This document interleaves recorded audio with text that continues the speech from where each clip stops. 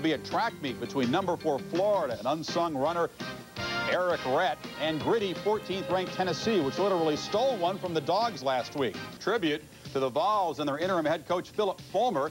The offensive coordinator is filling in for Johnny Majors. And speaking of Coach Majors, he joined us now live from his home outside Knoxville. Coach, great to see you. You look great.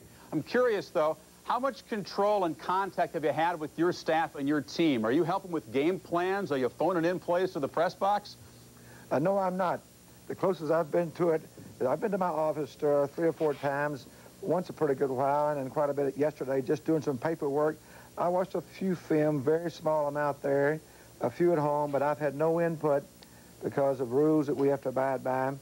And Andy Kelly, our former quarterback, has been standing in as far as the extra coach. What have the doctors told you about returning to coaching, and have you made a decision on when you might come back? Well, the doctors are very optimistic about my progress.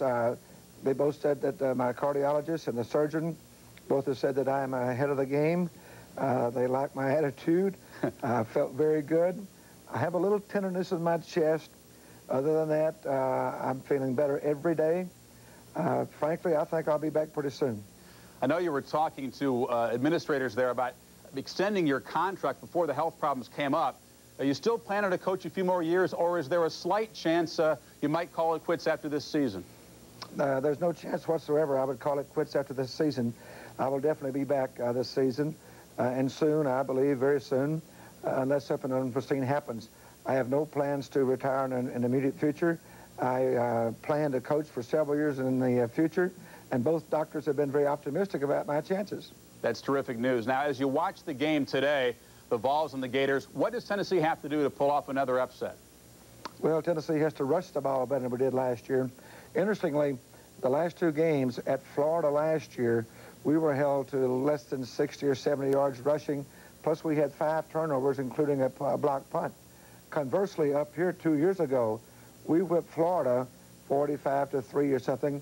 The score was 7-3 at halftime in our favor, but we broke a long kickoff return to start the half. We broke a long punt return. We won the ratio game, plus we had a better rushing percentage, and Florida had about 50 yards rushing.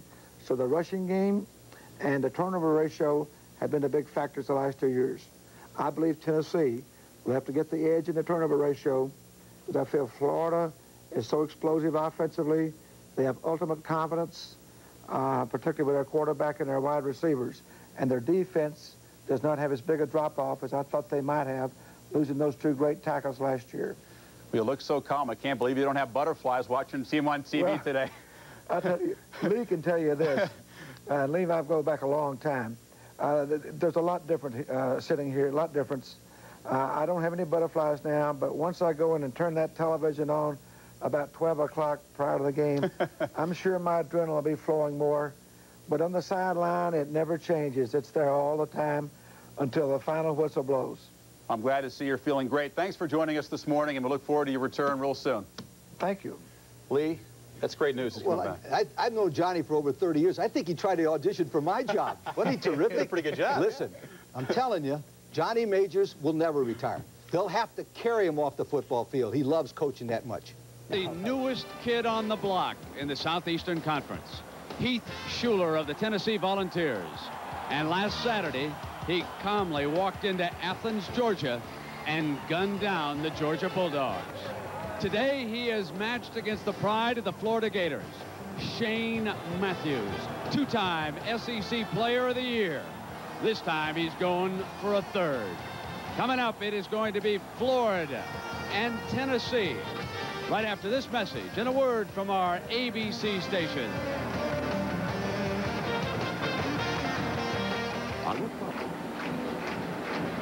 A sea of orange, Knoxville, Tennessee, on a football Saturday afternoon. The College Football Association and the Southeastern Conference with a major confrontation between Florida and Tennessee. We'll have a crowd in excess of 95,000. Welcome, everybody. I'm Brent Musburger. As you know, this year the Southeastern Conference expanded and split into 2 divisions. Let's take a look at the East. With Tennessee's upset of Georgia last week, they could be in the driver's seat, but they must hold off favored Florida here this afternoon. The Gators are trying to back up their win of a year ago. Then out west, Alabama is the favorite. And on December 5th, they'll come together in Birmingham for the championship game of the SEC. Again, Johnny Majors will be missing from the Tennessee sideline. He is recovering from heart surgery. Yesterday, our Julie Moran was able to catch up with him. Coach, everyone's concerned with your health. We want to know how you're feeling, what your doctors tell you, and the question on everybody's mind when you're coming back.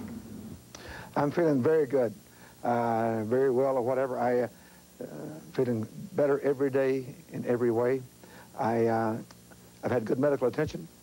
I think great physicians, great care in the hospital, UT Hospital, and great care at home for my wife, Marilyn, and my mother who came up for a week, and many friends and fans who've been very supportive. Number two, I don't know when I will be back yet. In fact, I don't think today is an appropriate day to mention that. I think we should keep our minds on trying to whip the Gators, what little I can help this week. I will be able to come back this year. I hope in not the too distant future. Well, Dick Vermeil, I understand we've been experiencing some audio problems along the line. We'll get those cleared up. Now let's get to Philip Fulmer. He's got to design the game plan today for Florida. Well, Brent, last year, Florida shut down Tennessee's running attack, only giving up 49 yards. Consequently, the Tennessee staff has organized a running game plan that they think with different formations, they can run the football efficiently, keep Florida, Shane Matthews, and their offense on the bench, and then mix in the passing game. But there's nothing like Steve Spurrier in this conference. Well, you know what Steve Spurrier is concerned about? He is concerned about the crowd noise. They run a very sophisticated offense. Consequently, he's going to call all the plays from the sideline as he normally does, but no audibles. Very simple calls. Pass protections will not have to be audible to. Running plays will not have to be audible to. And gradually get into a check system as the ball game goes along. Well, it's remarkable. This is the only place where Spurrier's lost a conference game. We'll be back with the kickoff. The man with the visor, Steve Spurrier, won a Heisman Trophy down at Florida in 1966, has done a remarkable job here. Philip Fulmer, who took over and is now the interim coach as Johnny Majors recovers from heart surgery. Coach Majors expected back before the season is over, and keep that name in mind. Philip Fulmer someday will get an opportunity as a head coach. His Volunteers will kick it off. It'll be Joey Chapman, and the fun and gun of Florida will go on the attack. There is Larry Kennedy, one of the defensive backs, back on the goal line. A sea of orange.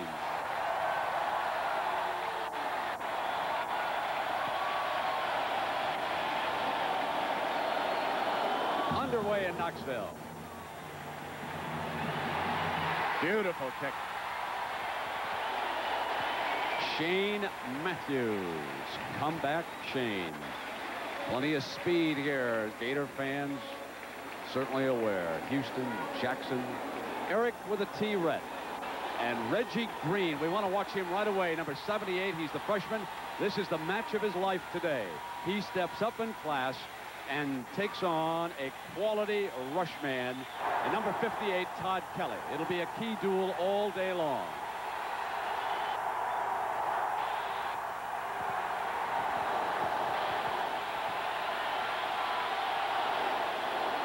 Rhett gets the first call, and 48, J.J. Surlis, brings him down by the shoe tops. The defense, Jeff Tullis, unheralded, number 38. He's done a standout job for the Volunteers through 2 games.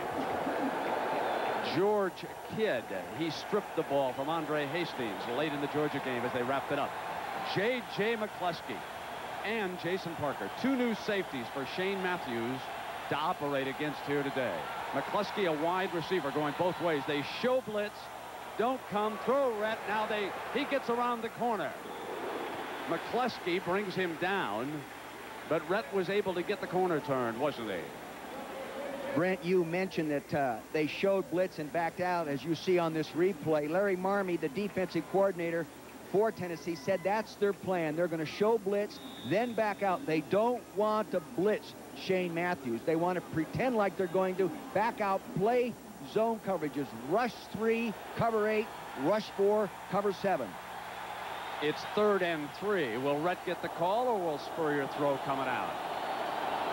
He wants to throw. They run the draw, and Rhett gets the first down. Beautiful action on that play, which they use off their passing game.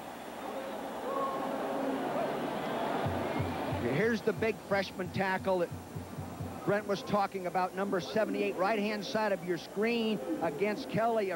See, he used a draw technique, and remember, you can use your hands. He jammed him and threw him upfield. Kelly likes to take that hard outside rush. It'll be a good match throughout the ballgame. They took advantage of that outside rush for a first down run, too. Now Kelly going to work against him again, and Rhett pounds away with 41, Reggie Ingram, the middle linebacker, swatting him. Reggie Ingram played very well last week. Brent, he already has 16 tackles on the season in just 2 ball games. That's real good production for an inside linebacker. Dick, all the Florida fans concerned about this young offensive line. What have you seen? I know it's very early here against Tennessee. Well, I'll tell you, I had the opportunity to really study them, and I was impressed. Yes, they are young, but very talented. And Reggie Green, the big true freshman, 300-pound left tackle, is the best young offensive tackle, Brent, that I've ever seen in college football. He is, and I'm not just saying that. I really mean it. There was something wrong with the clock, so they're getting that straightened out. Now 2nd and 5 for the Gators. The toss to Rhett. He'll sweep right behind the fullback. Gets a block and daylight. Knifed out of bounds by Jason Parker, the freshman. Nice run by Rhett. To run outside, you have to get a good block from your tight end. Now, maybe he got a good block or he was holding. Let's see what they call down here. Watch the lead block. They like to favor running on the offset eye, as they do again here, Dick. Yes, and you'll see the good block right there on number 94, Willie Richardson, allowed him to get outside, but there is a penalty against Florida. So the holding call against Spurrier's Gators, bring it back, an early mistake. And extremely costly, as that was a fine first down run by Eric Rhett. And now offensive holding, 10-yard penalty, repeat the down. That'll bring the ball back to the Gators' 27-yard line. Early moments here of this showdown in the Eastern Division of the Southeastern Conference.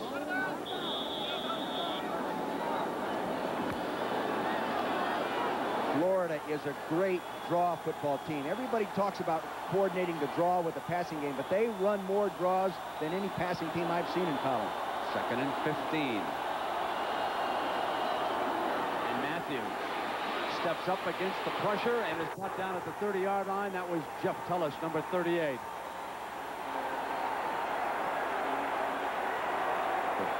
Jeff Tullis is really something. His nickname is Tool Shed. Here he is right here on your screen. They call him Tool Shed because he's been around so long, and he's always handy, and he's always coming, he's always working hard. And here's Tool Shed making a nice stop. Dick, they have moved the tight end, Greg Keller, over on Kelly to give Green some assistance. Now they switch Keller in this set on 3rd and 13. Kelly gets in as Matthews releases, incomplete.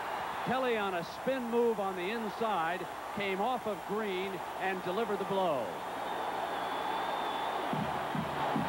We'll take a look at the move now that Kelly right here is trying to go underneath the young tackle, and he got underneath him. See, the young tackle, Reggie Green, sent a little too deep, and it gave Kelly the room to use that spin move underneath. That's Sean Summers back to return Shane Edge's punt. How about a football team with 2 Shanes? This one's spelled a little bit differently, S-H-A-Y-N-E, and he's an outstanding punter. This could be pivotal if this gets into a hard-fought defensive game. That's a return-type punt. It'll be Summers at the 24. Summers looking for an alley is crushed at the 30-yard line, and a penalty flag comes flying.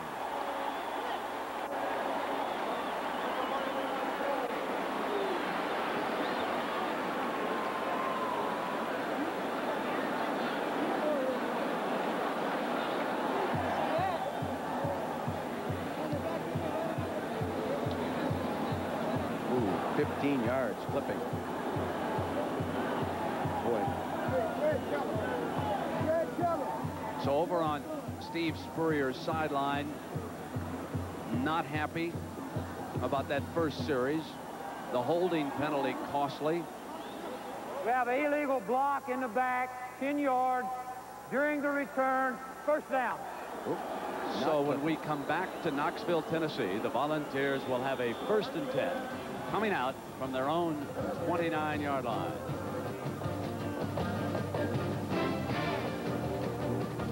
He's from Bryson City, North Carolina, but in that part of North Carolina there are more Volunteer fans than Tar Heel fans, and he's close by. 18 of his friends and relatives watching. Craig Faulkner was his favorite target a week ago. There are the rest of the members. Mike Stoll, outstanding offensive tackle for Tennessee, number 59. Now we'll watch Heath Shuler, dangerous as a runner. I'm sure the Gator defense has looked at the videotapes from a week ago in Athens, Georgia. They're well aware of it. They line up in the basic I. Aaron Hayden. Tennessee looks to establish the running game with Hayden getting the first call up the middle and into the arms of Mark Campbell as we establish now the Florida defense a little bit unorthodox. Henry McMillan is a fine defensive end for the Gators. Now Ben Hanks is a bandit back wearing Steve Spurrier's old number. Will White a dandy free safety, but the Gator back Monty Grove comes up so close to the line of scrimmage. They basically work with 3 defensive backs and an extra linebacker type in that alignment. So they figure to be a little difficult to run on, and you can see the linebackers now stepping up into the gaps and backing away. As here comes Hayden, they're trying to cut him off. And 61 did just that, Ellis Johnson. Dick, I would think that this Gator defense would be basically difficult to run against. Well, it's basically an 8-man front, and Ron Zook, the defensive coordinator, told me last night he's going to do more with it. He is going to blitz Tennessee. First off, inexperienced quarterback, a young guy, talented, but he wants to come after him with the blitzes. Either 7-man, 8-man, or 9 people coming. Then he wants to bluff it, but he always wants them concerned that they're coming. Think they'll throw it here on 3rd and 6? Most likely. You see the receivers spread to the right. Shuler brings the end around. And didn't fool anybody. Mark Campbell is there defensively. It's 3 and out. See, Mark Campbell got penetration, and that play, a reverse slow and developing. You'll see it, penetration by 2 people there. Ellis pushed it up underneath, and there's Campbell, 67. Take another look. You'll see the penetration from the right side of your screen. Ellis is up there, and he just fell into it. Campbell did. Good defense, good backside pursuit. Left-footed punter Tom Hutton. There's speed awaiting this, and Willie Jackson dancing back at the Gator 40. And out of bounds at the 42. No score. Tennessee and Florida jockeying for position here in Knoxville. Arena, is it? Well, Brent, a factor that needs to be addressed in this game is the turf factor. One of the very first things Coach Spurrier did when he got to Florida was tear up the artificial turf at Florida Field and replace it with grass. In fact, he even had it negotiated in his contract before conceding to come to Florida. He does not like the turf, and that is very evident in his record. Coach Spurrier has only lost 4 games since coming to Florida. 3 of those 4 are on the turf, and a big loss in 1990 right here. Yeah, Julie, you never put a carpet down in a swamp. Can't do it. 1st and 10 now from the 42. Let's watch Shane Matthews go to work again, and there's a penalty flag down. Appeared to be movement there before the snap. It may have been on big Reggie Green, the young freshman offensive tackle. He's thinking about that last spin move that Todd Kelly made on him. False start on the offense, first down. You'll see number 78. There's that big fella. You'll see him to the right side of your screen. See, he'll lift that hand just a little early. Actually, he allowed the defensive movement to really pull him off. So that's freshman inexperience. He bit. And this will be a duel worth watching all day. Kelly is cut off, jammed up. Matthews delivers the ball underneath to his running back. Kevin Randolph sliding out as a receiver. 13-yard gain for the Gators. you'll see the defense went all zone. They drop out of here like this, and they check down the fullback in front of the zone. That's one problem with going all zone. See him check down there? The linebackers have dropped out of there, allowed the big hole. Actually, one linebacker didn't drop properly. The ball at midfield.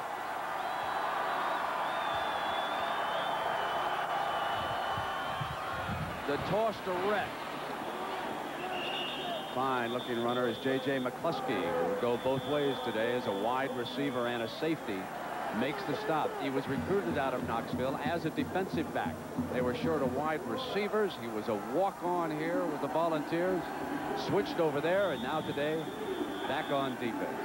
You know, Brent, he already has his degree in political science. He's in the Graduate School of Sports Management right now. Fine young man.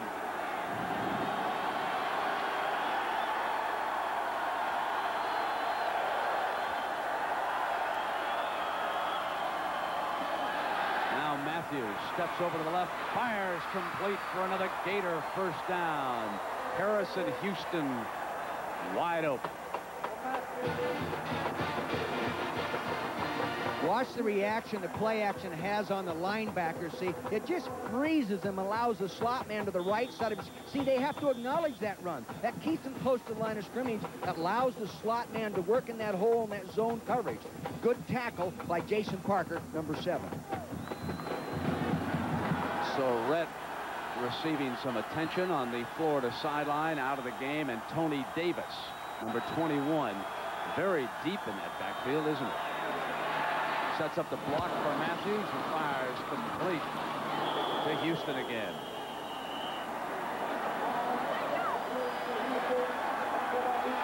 See, again now, Tennessee staying with that zone principle, either rush 3 and cover with 8 or rush 4 and cover with a 7. Very seldom will they blitz. If they are going to blitz, Brent, they'll blitz more down in here where their defenders don't have as much room and field to defend. First and 10, Florida on the move with their second possession. They're into that Gator zone inside the 20. And Matthews with good protection fires for the end zone, incomplete. Houston. What they did was run a little play action inside off the draw fake, and they took the outside receiver and brought him in and ran the inside man trying to get man coverage to the corner.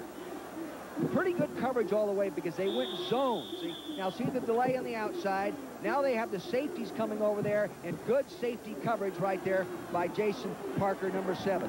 See, if you're in position as a safety, you should be able to make that play, but boy, that was closer than I thought. 5 defensive backs for Tennessee as Bennett checks in, and Matthews to throw against them. Plenty of time. Receivers were covered, and Matthews takes off. Penalty flag is thrown as Matthews steps out at the 12.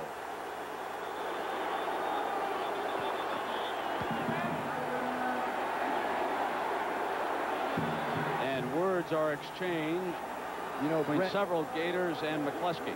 One thing is to be aggressive. The other thing is to be intelligent at the same time. Sometimes the young kids, they're young, they get so intense and so excited that they forget where that sideline is and go after somebody improperly.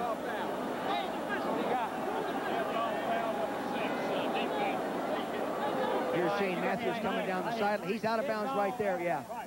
Actually, that's not a vicious hit. I wouldn't call that. Ben Talley, number 90. To me, he was trying to pull off when contact was made. No follow through. Poor call.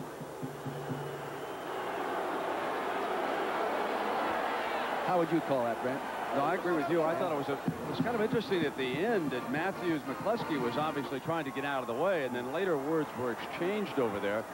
But McCluskey certainly didn't hit Shane over there. But it does give the Gators an excellent opportunity here to stick it in. We have a dead ball, personal foul against the defense, automatic first down.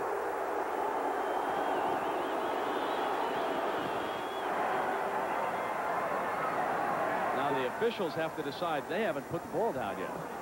The Tennessee defense standing inside their 5-yard line. That ball is still on the out-of-bounds marker over there at the 12 as the officials are trying to sort out the halfway point here. Coach Spurrier's offensive team is so well prepared. They do an excellent job in the situation phases of the game. Third down conversion inside that red zone, 3 of 5 inside last week. Doing a good job of coaching. Ball is put down at the 6-yard line. So this is a 1st and goal for Florida. Davis still in the Gator backfield. Bilkey, the fullback.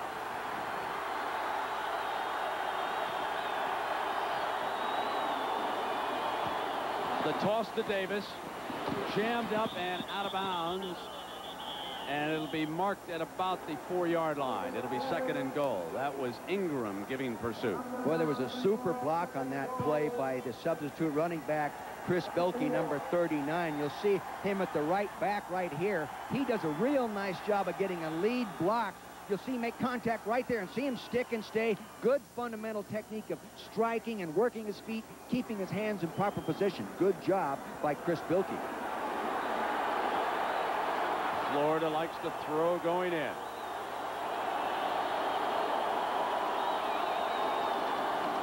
Here comes Houston on the end around. Tennessee not fooled. Beautiful defensive play by Jason Parker, the freshman safety. Well, Jason Parker was the safety that blew the coverage right before the half last week, Brent, against Georgia, and gave him a touchdown. This time, he saves a touchdown. You'll see what I'm talking about right here. They run a counter play, started and come back rather this way, and he is at home like he should be. See, here he comes now. Now, you'll see Jason Parker appear right there. The reason he was there, he was locked on man-to-man on that wingback in pass coverage. Now 3rd and goal. The Gators are confused with their personnel, and timeout is called by Florida. Bilkey didn't realize that he should have been off the field in this formation, and it costs the Gators a timeout. It'll be 3rd and goal from the 5. Julie Moran, why isn't Eric Redd on the field for the Gators now? Well, Brent, Eric sprained his ankle just a little bit. They just retaped him, but he refused to wear high tops in the beginning of the game. Now he wants the high tops. They've sent out for the high tops, and they feel like he's going to be better on with the high tops when they bring those back out here. So missing their standout tailback, Eric Redd, with this important 3rd and goal at the Tennessee 5-yard line. They spread him out here, Brent, with a no-back attack. They have 5 immediate receivers, forces you into some kind of a man coverage. Tough to play that against zone. Matthews runs the quarterback draw down at the 5-yard line. Parker was there along with Surlis.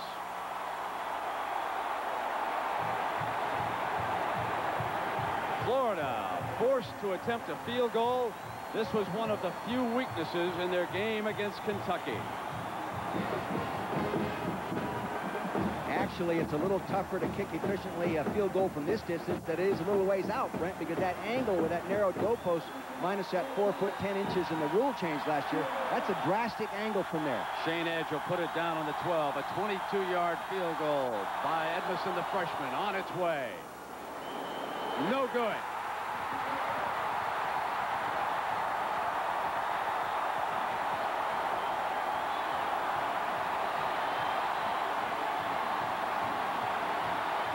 A fine goal line stand by Tennessee after the personal foul penalty.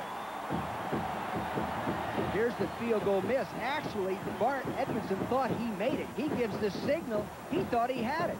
But the official right there standing under the goalpost said, no way. But he thought he had it. Watch him give him the signal here. Maybe he's trying to con job, Brent. Well, I'm going to tell you something. From my angle, on that replay, I thought he had it too. Did anybody else agree with me out there in TV land? It looked close. I'm not an official up here in the booth, but I want to tell you when I looked down when you said that. But again, an angle can be a distortion here. Here's that goalpost. No. Freeze it right there. Freeze it right there. Boy, I'll tell you. I'm going to tell you something, folks. Depends on how you draw the line. That's a crooked line you drew. First and 10 for Tennessee. Heath Shuler. Man, Gator fans down at Gainesville aren't happy by that call. Now it's Hayden for about 3 tough yards. Let's check in with John Saunders in New York. What do you got, big fella? Got a long way to go in that one, John. That'll be about a 4-hour and 30-minute game. Shuler hands to the fullback Brunson.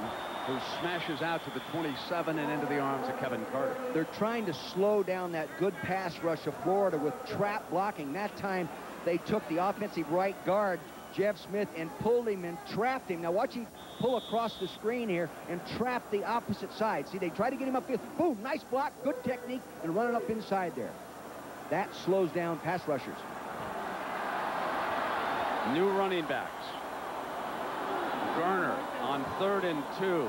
Looks like blitz, Brent. He's the JC Wiz. Yeah, here they come. Here he comes against it. First down, and he breaks it at the 40.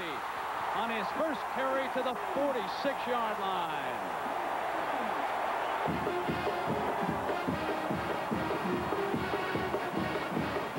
They were blitzing their outside linebackers, so they weren't in a position to fill once he popped up inside there. Good blocking at the point of attack, no penetration. And again, the disadvantage of a blitz is you commit so many people to rushing, there's no one to fill outside, inside. So Charlie Garner for 17 yards and a volunteer first down. He's audibling here. Here's Garner again, and nothing doing. Big hit by McMillan. He actually was stumbling before he got to the line of scrimmage. Charlie Garner is the fastest running back they have. He's a junior college transfer and just really learning the offense. Ran for over 2,000 yards as a freshman in junior college. Got hurt the next year, only ran for 800 and something. But he is the guy that can break the long run. Dick, is there a danger that Tennessee is a little too conservative in this game so far? Actually, if I were Tennessee coaches, I'd be a little bit excited right now because Florida missing that field goal helps pump your squad up and it deflates the visitor. Now let's see what Heath Shuler does. He rolls to the right, has time, throws back to the left, and the far side double coverage incomplete. He threw into the teeth of the Gator coverage that time, determined to go back to that side to his wide receiver, Ronald Davis, number 1. Excellent safety play there by Del Spear, who was actually playing the right safety in a 2-deep 50% of the field. Did a nice job. Coming up, we have a doubleheader today. The Fighting Irish of Notre Dame. What do you think? Should they have big after that time? 3rd down and 10, and Shuler straight back. Incomplete. Not a real well-thrown ball that time, was it? Good coverage. They took away where he wanted to go with the ball initially. Then he went to his layoff, and there's linebackers covering the layoff people. No one to throw to. Good pass defense by Ron Zook's secondary. So the states of Tennessee and Florida in a typical Southeastern Conference war. Scoreless here in the early going. Florida misfiring on a short field goal. Wheaton hangs one high, and here's Jackson. Dances back to the middle. Breaks a tackle, and he's down at the 27, and a penalty flag flies.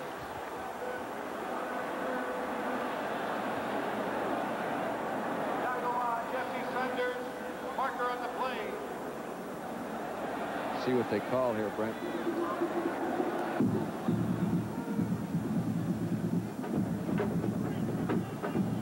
Last week, Tennessee did not do. Got pushing on the return team. Tennessee didn't do a good job of punt coverage, and they really emphasized it and got to the fundamental problems that they had last week of linemen not bending their knees and settling it before they try to make tackles, and they missed a lot of them last week. Steve Spurrier has to be concerned about the number of mistakes that the Gators have made here in the early going. That penalty has moved the ball back to the Florida 17-yard line.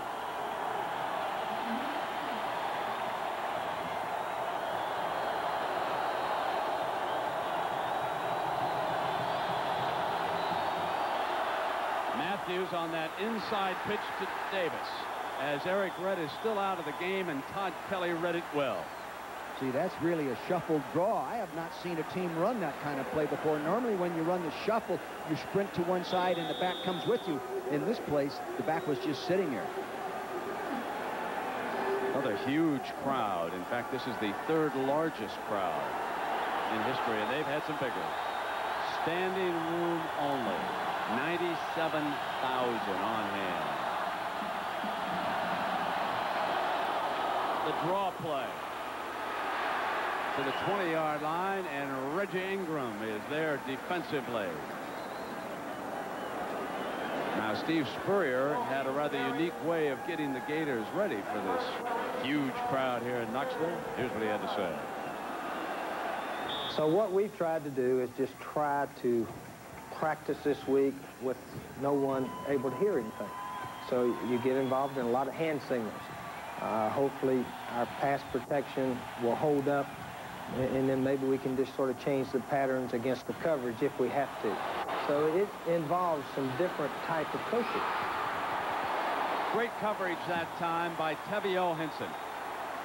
Tavio Henson was in position all the way. They ran both backs out of the backfield away from the direction they threw the ball, trying to keep the free safety at home. But Tavio Henson was right there. He's a walk-on, Brent. Todd Kelly was coming again, number 58. Here's the battle. There's the spin move, but this time, big Reggie Green handles that spin move just a little bit better. That is not Kelly's best move, according to Kelly. He said he's a better speed rusher on the outside, but that's going to be a duel we'll have to check in on throughout the game, as Edge will hit this one at about block. Tennessee blocks it. Tennessee with a first down at the 12-yard line.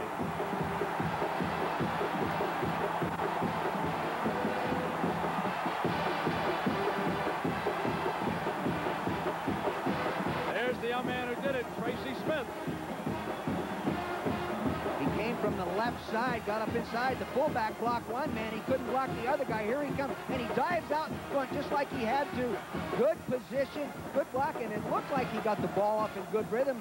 The center got it back there. He might have hit that football in his hand just a little too long, but here comes the blocker, Tracy Smith. Big play. Normally, you lose when you get a punt block. Look at that field position. Now, Brunson and Hayden in the eye. Schuler, the dangerous runner, a factor certainly inside the 20. Tennessee's best scoring opportunity. Looking to throw on first down, and Schuler will hoof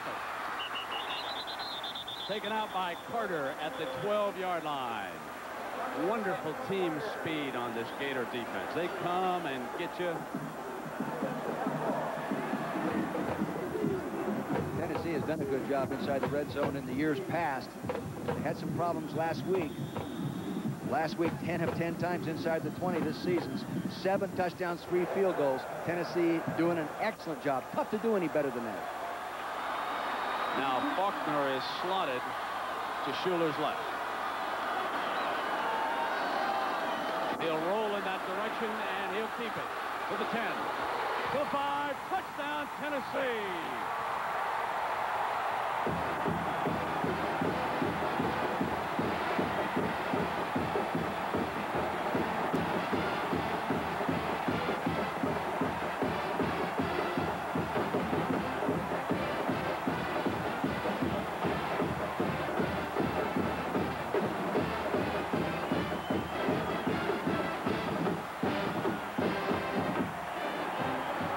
You know, Brent, after Heath Schuler's success at rolling out last week, I'm surprised that they let him get out there so cleanly and didn't have a man in a better containment position. John Bexford attempting the extra point. Tennessee leads it 7-0. You'll see right here, there's a key block at the point that gets a hook and a good lead block as he sprints to the corner. You need those blocks, but there should be somebody getting there quicker. See, now watch Aaron right there. Watch number 24 in the middle of your screen, Aaron Hayden. See, he'll get a little brush block right there. And that's better than a brush block, a knockdown. Quarterback should not be able to run in that cleanly. Got to get a man in his face. There's a block right there by the wide receiver, Faulkner. Here's the block right there. Oh, a knockdown pin, 3 points.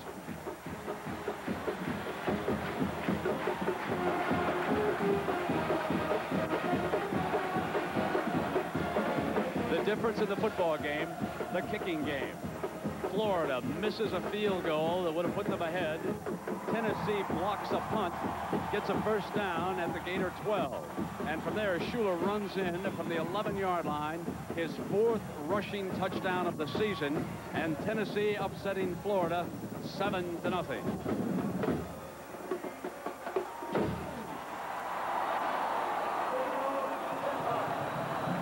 Chapman with the ball on the tee for the Vols. Houston and Kennedy await the kick. He'll keep it low, and Kennedy has it at the 4. 20. Oh, and stuck at the 23-yard line by Summers. Wow. Hey, John, what's happening with that other Florida team, Florida State, today? Well, Brent, Florida State. Here, John, the Gators are still without their outstanding tailback, Eric Rett, out with an ankle injury. So they'll operate without a running back. Shane Matthews to put it up on first down. That short drop, firing complete to Everett. And Everett steps out at the 42-yard line. You know, I've heard some criticism about Shane Matthews' arm in regard, is it strong enough to be an NFL quarterback? That was a long throw, but strong arm. So the ball is put down at the 42-yard line. First down for the Gators.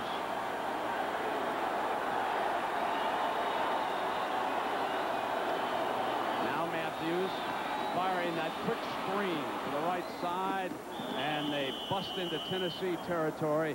Willie Jackson, the receiver. Speaking of busting somewhere, how about this one? Make a heck of a football game. 9 Eastern. Giants and the Bears. Second down now for the Florida Gators. Davis on a spin. First down. George Kidd, number 42, the linebacker, wraps him up. The guy that really did a nice job on that play, Brent, was the defensive left end, James Wilson, 72. He really did a nice job. Now, just moments ago, Eric Rett was hustled into the Florida locker room. So he was not on the field when the Gators failed down there on 3rd and 5 because of an apparent ankle injury. He'd already carried 6 times for 21 yards when he left, and it has certainly altered the scheme of things here. Matthews, right side, incomplete as Jackson broke free. You know, Shane Matthews got rid of that ball quickly on that kind of fade pattern in a 5-step drop, but Reggie Green is improving in his ability to pass protect Todd Kelly. I'm out as we come to the end of the first quarter.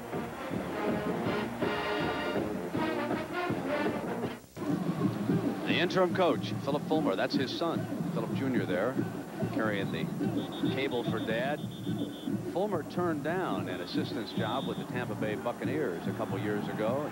Hopes someday to become a head coach in college football, and the young man loves to stay right close to his dad, doesn't he? Now, for Florida, it is 2nd and 10. The ball is at the Tennessee 45-yard line. Eric Rett, backside, and they seal Matthews up. James Wilson, number 72, was coming, and Horace Morris, number 85. It was a mistake in pass protection on the left side of the offensive line. Reggie Green blocked down, and you'll see what I'm talking about. He'll block down here and turns the defensive end loose coming from the outside. See him down there? He should not have done that. That's a mental mistake, a breakdown, and Horace Morris can run a 4.5 40. That's too much speed to turn loose. Now it's 3rd and long. Bilkey, the running back. Matthews under pressure again. Well short of the first down. Julie Moran, what do we hear about Eric Rett? Well, Brent, I just talked with the Tennessee team doctor. He sprained his ankle when he put on the high tops and went back in the game. He aggravated the injury even further. So they've taken him in the locker room. He's got his foot on ice. He's staying out of the heat, and they're going to try him in the second half.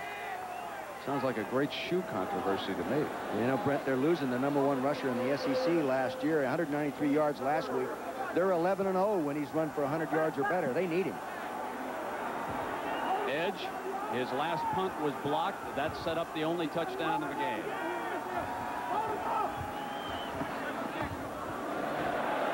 Too good a punt. That's going in the end zone. Oh, no. Great bounce. Downed at the 5-yard line. That's a Gator hop.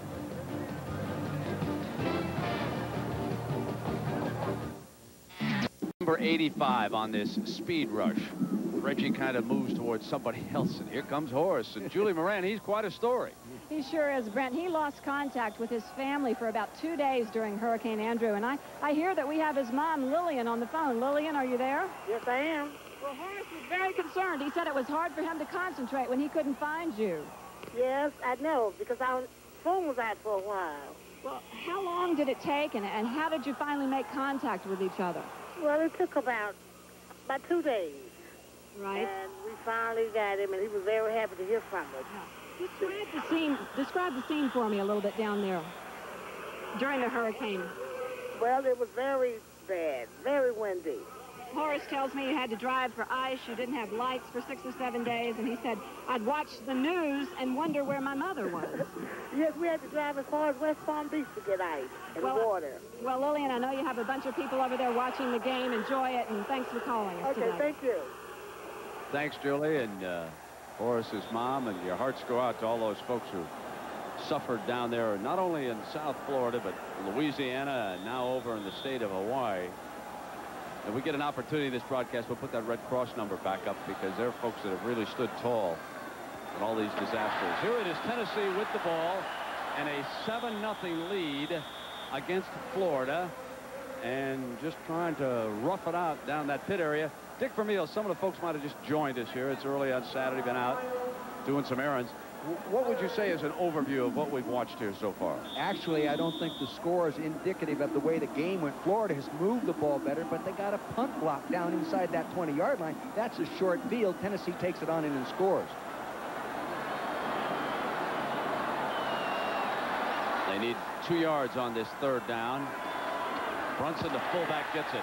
Keeps the drive alive, and right now we'd like to pause 5 seconds along the line for our ABC stations to identify themselves. This is WCBD TV, Charleston. Knoxville, Tennessee. With Julie Moran and Dick Vermeil, I'm Brent Musburger. Nice to have you with us. Tennessee and Florida in the Eastern Division of the Southeastern Conference. Tennessee coming off an upset of Georgia in Athens. The Gators opened at home with a big win over Kentucky, and the winner here today takes charge of the East. Florida will still have a big one late in the season against Georgia, but remember, on Thursday night they turn right around and go over to Mississippi State. This is a tough week for the Gators. Now, here is the young man, Garner, and he's got some quickness, doesn't he? Out to the 31-yard line. See, what Tennessee is doing is they're splitting both tight ends. I'll show you here on the telestrator what they're doing. They're splitting both tight ends out a ways. Now, what this does is forces the defensive tackles to come down tighter and get the ends out wider, and it gives them that room to go ahead and cut back up inside. Now watch this. See that lane that's created right there? Freeze it right there. See that lane right here? That's what he was looking for. Good game planning. Garner makes the most of it.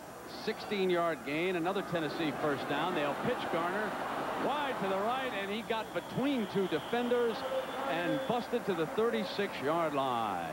Nice-looking young running back. Yes, but I'll tell you, Rodney Gordon, the right offensive tackle, did an awfully good job of book blocking Kevin Carter, the defensive end. That's what allowed him to get out there in the first place.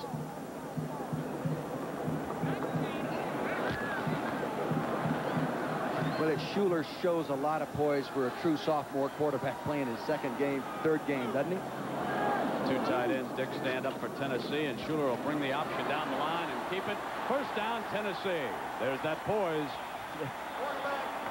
Good little running series. See, they ran the freeze trap option inside. That trap makes the defensive lineman close. He didn't give the ball to the fullback. He kept it and came down the line of scrimmage. Had the option of keeping or pitching it out.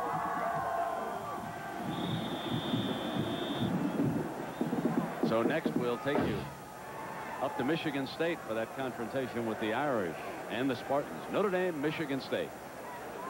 They're staying with those two flex tight ends right now, forcing them to reduce their defensive ends. Blitz. Here's Garner, and Groh missed him a second time, but forced him back.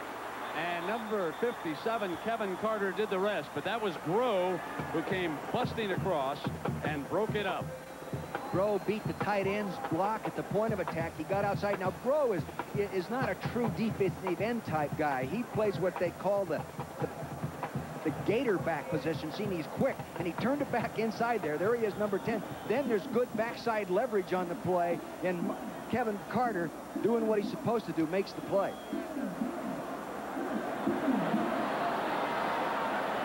18-yard loss, and James Stewart in as the Tennessee running back. Gets the call. Stewart's first call, and that was White bringing him down. Let's check in with John Saunders in New York. John? Florida State and NC State in the Wolf. I thought they were going to walk through the ACC after beating Clemson, but Coach Sheridan's done a good job with that North Carolina State team.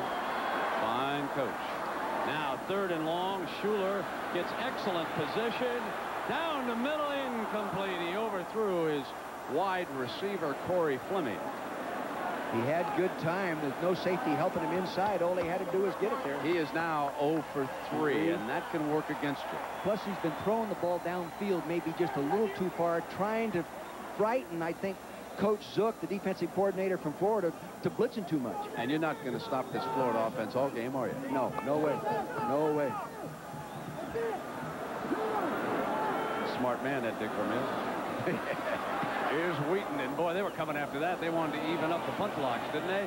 Jackson bobbles it, runs it down, and dives on it at the 13-yard line. Very smart. If he had gone back and tried to pick it up, he might have lost the handle. He did not want to risk a turnover down there. We'll be right back to Knoxville.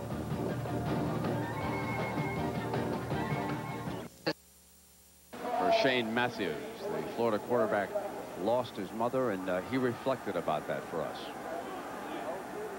What a play for her.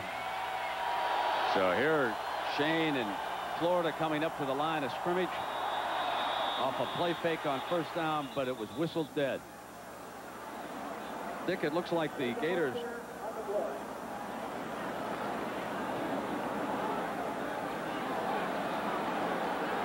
dead ball foul. False start on the offense. A lot of mistakes for Spurrier's team today, and it looks like they're going to experiment again at that running back spot. Well, you know, Kendra Malone, the number 2 running back, is injured, and he's not here. So number 3 running back and a true freshman, Tony Davis, is playing in there. A lot of inexperience in Florida's offensive football team, and that's one of the concerns they had, handling the pressure of playing in Tennessee. Bilkey and Davis are behind Matthews. This is Davis, and he cannot escape Shane Bonham. Shane Bonham did a real nice job of beating Jim Watson on that. It was a draw, and he took that inside move and came right down the line of scrimmage. Made a nice play. There's the only veteran in this offensive line. 11 starts last year, won the leadership award in spring practice, graded out 86% in blocking last year, number 2 on the offensive line in 91. So here's the matchup.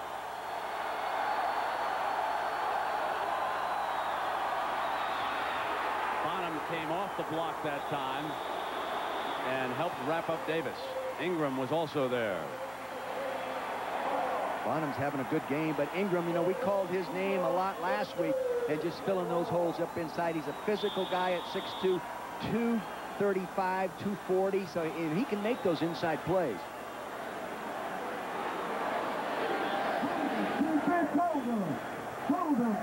Last week, Florida did an excellent job of converting 3rd down situations, and 59% of them, number 1 in the SEC.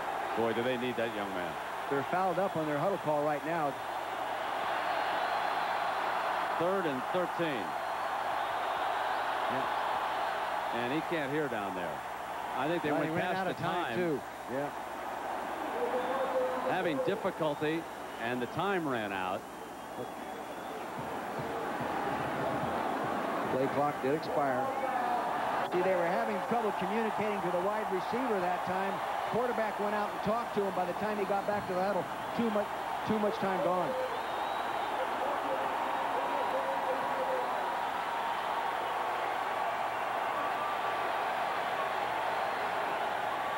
Big things in this situation for the offense in the noisy end zone like that is keep it simple. Keep it simple. Don't go on the first sound. They have yanked the quarterback out, and they have sent Dean in on this play. Matthews out of the game, and Coach Spurrier, what a tough spot for a quarterback to step into. He's going to roll to the left, throw deep down the sideline, jump ball incomplete.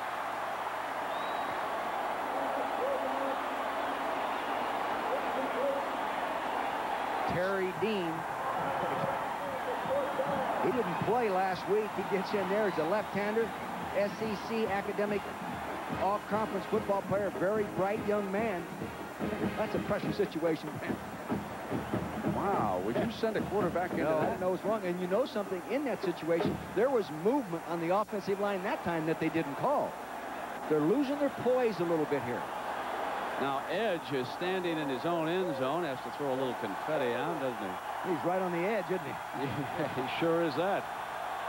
McCluskey is lined up to the left, trying to get an outside rush if he comes.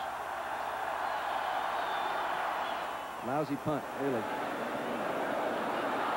Fielded by Summers. And Tennessee with excellent field position. They're at the Gator 30. Things are not going Florida's way, are they?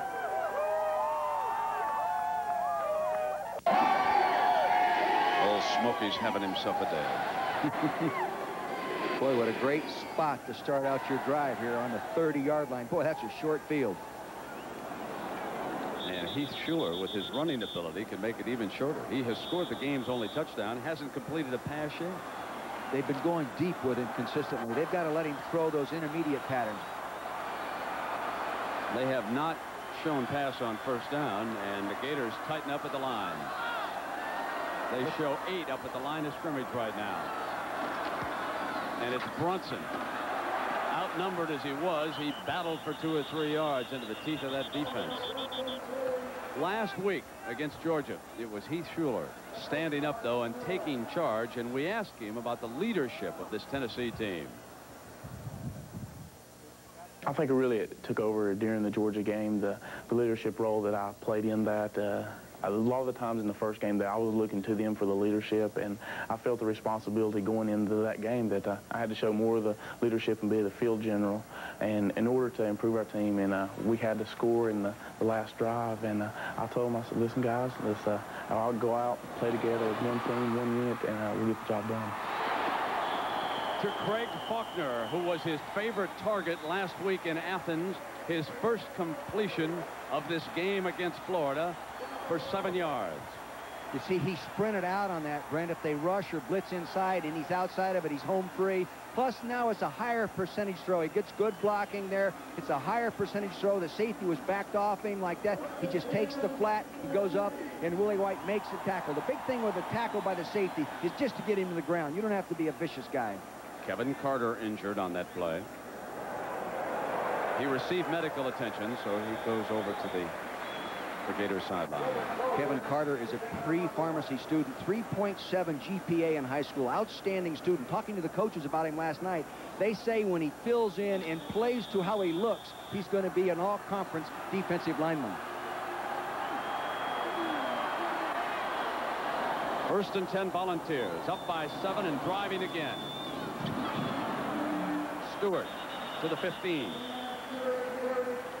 McMillan as Shane Matthews, who was yanked off the field on 3rd and long and replaced by Dean for a play, alone with his thoughts over there on the Florida sideline. I don't look for David Cutcliffe, the offensive coordinator, to take any chances down here. He's already in field goal range. He already has a 7-point lead. Don't take a sack. Don't turn it over. Looks like blitz. Here they come. Got a trap. Stewart. Touchdown, Tennessee.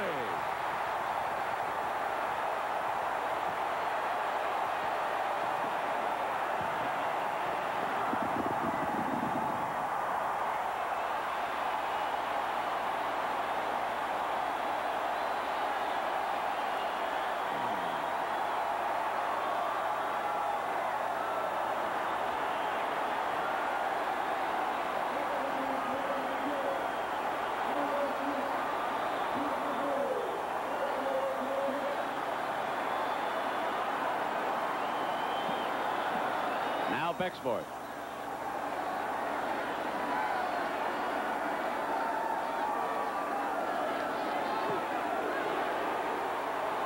It's 14-0 Tennessee.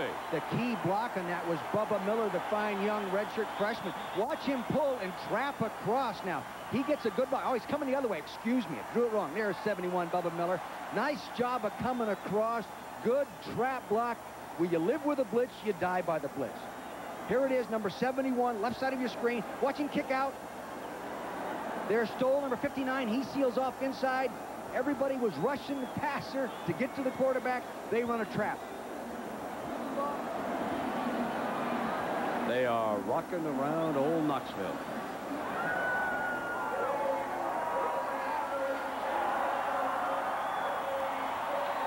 And it is the kicking game that has turned everything around here. Florida has missed a field goal.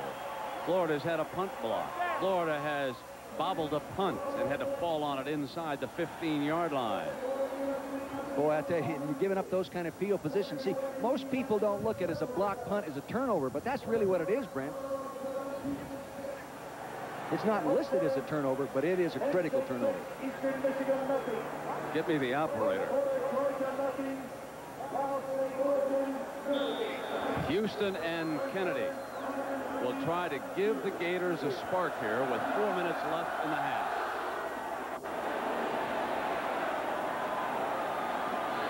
It's Houston. Oh, down at the 12-yard line as the Tennessee kicking team swarms all over. Great coverage. These Tennessee kids are really inspired. And tonight, action. Say much. No, just get the Magnum out. He's an action guy. Give me that big. Well, here's Shane Matthews after being yanked for one play, back for the Gators. That no-back attack with Eric Rett injured, firing underneath to Houston. And Houston dances to the 30 and a first down. A little bit of a sparkling play as George Kidd wraps him up after 19 yards. They're going with no huddle. So you get in that loose zone, and then you find that hole in the zone. Actually, I still believe there's an inside linebacker dropping out of position in those middle zones. It's too big a hole. 4 wide receivers. The 2 Jacksons, Houston and Everett, on the field for Matthews. Throws to a diving Jackson at the 47-yard line. This is Jack Jackson. Jack Jackson, outstanding student in high school, and really shows his outstanding ability to make the difficult catch. Now watch this. He's going up outside. There was a zone coverage out there. He goes up out. Now watch him twist around. Good concentration of the ball. He gets the foot down, move the chains. Nice job. Working against the clock, going to their 2-minute drill. Incomplete.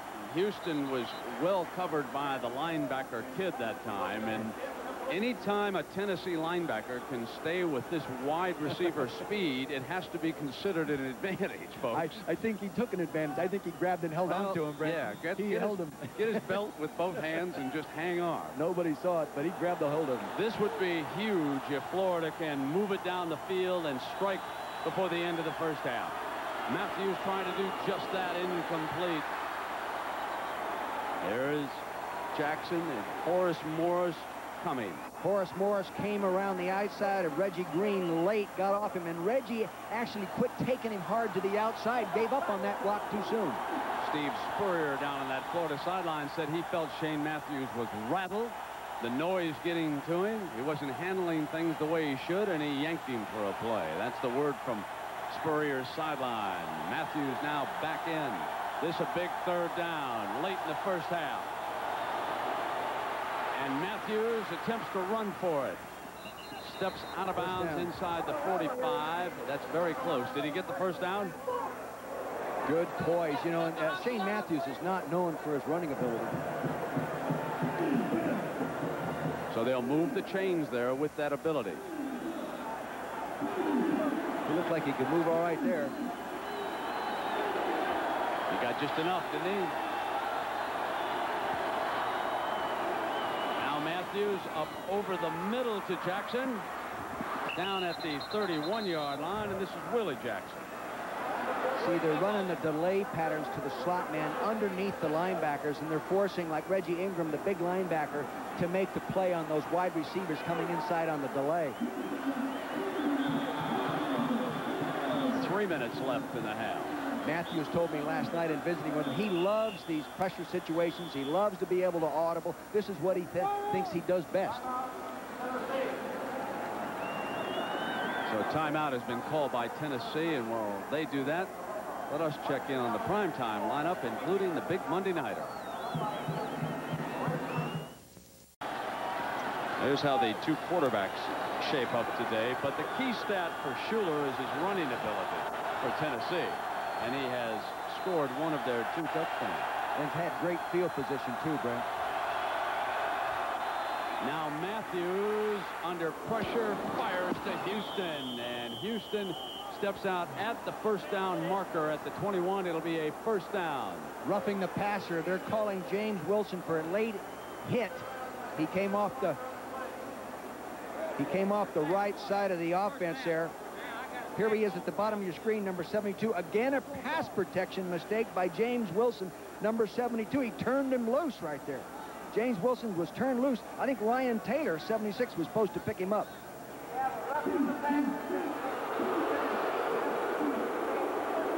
You know, Brent, what could be happening? They could be audibling their pass protection down there and someone not hearing it. That was a good call. Can't drop that helmet.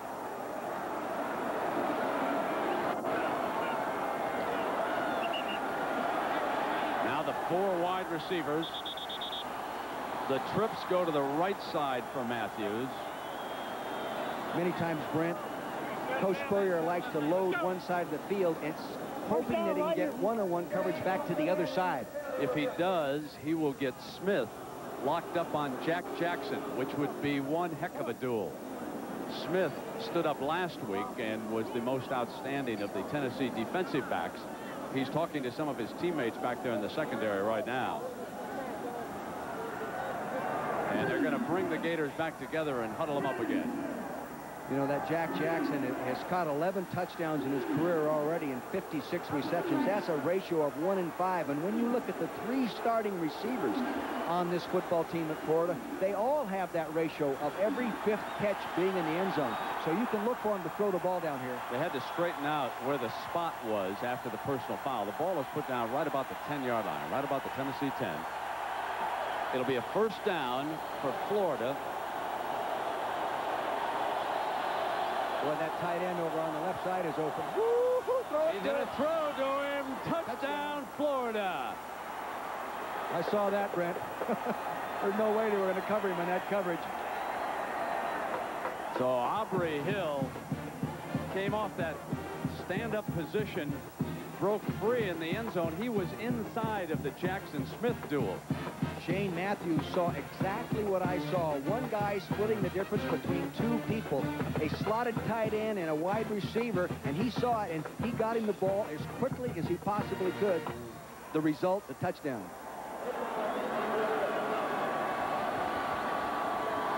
Edmiston.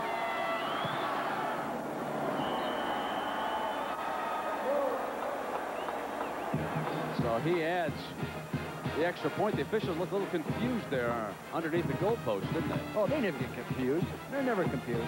You watch him, he's going to unload the ball quickly. See, he wanted to get rid of it. He knew it was going to be there. This defender was trying to cover 2 people. Tracy Smith trying to cover the wide receiver and Aubrey Hill 82 at the same time. You put your finger on it. When Spurrier and Florida overloaded the right side, the whole defensive backfield rotated over there. This and is Smith what he was likes. locked up one-on-one. Yeah, many people load you up one side to run combination patterns. Spurrier likes to load you up and get back away from the strength of the coverage. Good coaching. And Smith had no chance, did he? He was working on 2 receivers that time, in effect, and Shane could have gone the other way. Now, Tennessee apparently realized during that play that they were in trouble. You know, I actually, in coaching experience, Brett, have looked out on the field and saw a wide receiver line up and no defensive back lined up on him, and we didn't get him the football. That was almost the same situation right there, but they got him the football. Now Ryan Ruland to kick it off for Florida.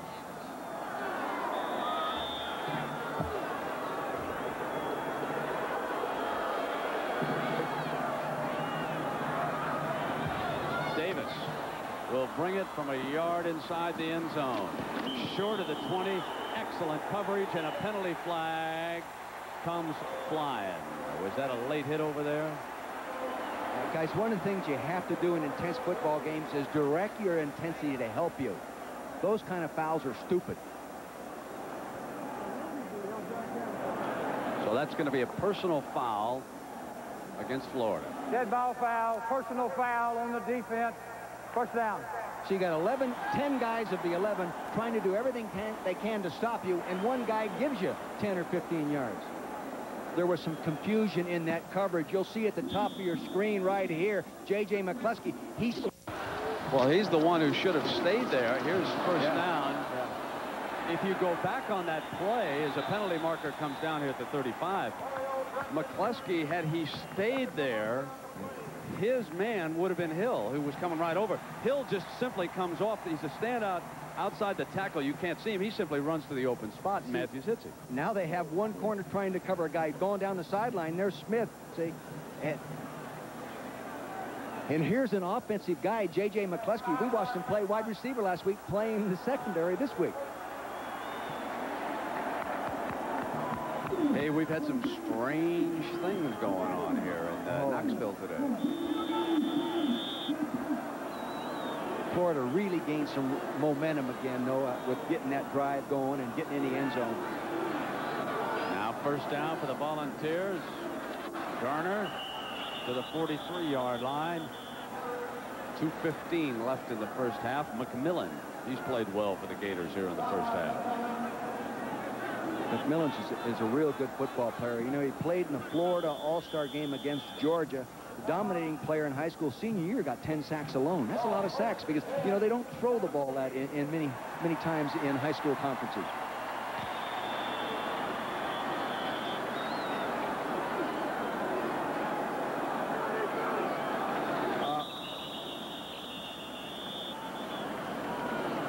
I watched them go through their 2-minute drill on the practice field on Thursday. They did a real nice job against themselves, Brent.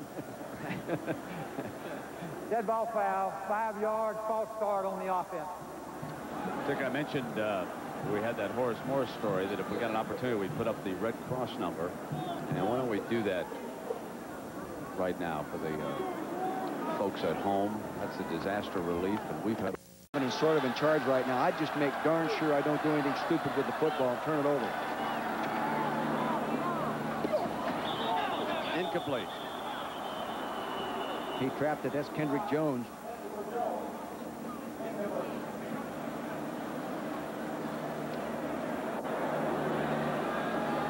In talking with Schuler yesterday, I asked him, you know, most of the time when you talk to a young quarterback, I ask him which way would he rather throw the football? Drop back, sprint out, play action. They normally say drop back because that's, you know, they see that in pro football. Not. He says, Coach, any way I can throw it, I like to throw it.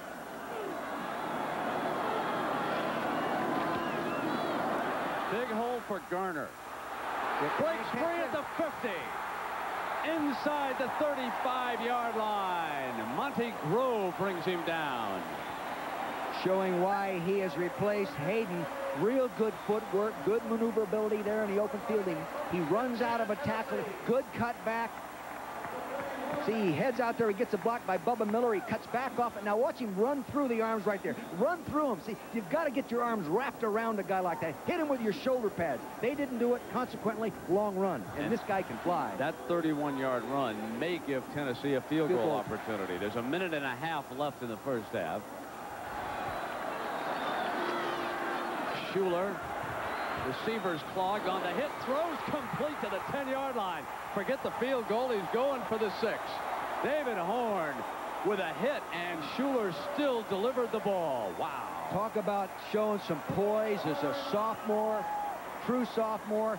Drop back pass, he's trying to attack the zones, he sets up and fights down. He knows he's going to get hit. Now watch him jump, he sees the seam, he gets hit, throws the ball as he's in the air, throws a completed pass. Excellent job by Heath Schuler. And Beck Sport Stays ready on the Tennessee sideline. Plenty of time now to go for the 6, right? 1:15. Garner in at tailback. Ball's at the 11. Schuler keeps it and follows the fullback for a couple of yards. Wanted to run the option. He has 2 timeouts. He has 1. Now he has 1. That's it. Good decision. You know, and their field goal kicker, John Becksford, kicked 2 for 2 or 3 for 3 last week, and I watched him on the practice field Thursday, and I'll tell you, he nails the ball. I mean, 55 yards was not a challenge for him. What would you call here? Right down here, I'd run play-action pass here on 2nd down. I'd run play-action pass, not wait to the 3rd down situation. Would you blitz if you were the Florida defensive guy? I don't think I would right now, but if I were going to blitz, I'd blitz with an outside people to prevent the sprint out, because last week in this situation, Tennessee came with the quarterback on the corner. Today in this situation, going the other way, they got the quarterback on the corner, blocked everybody, and he runs it in. So I would, if I was going to bring anybody, I'd bring them outside wide, Brent. Doubleheader coming up. Next, it'll be the Fighting Irish of Notre Dame. They go to East Lansing. Michigan at home in Ann Arbor to Houston. The ball inside the 10-yard line here for Schuler in Tennessee. This is a 2nd down play. This is their rollout formation. Here he comes to the left. There's a penalty marker on the play. Schuler breaks a tackle out of bounds at the 1-yard line, but there is a penalty flag. The referee is let's see what he's got. We have too many men on the field on the offense. You know, they had 3 wide receivers and an I formation as well. Evidently, the tailback stayed in. I always like that play down inside the 20. Hey, it works once in a while. I've seen people get away with it. Give me that 12th man. That's a good one.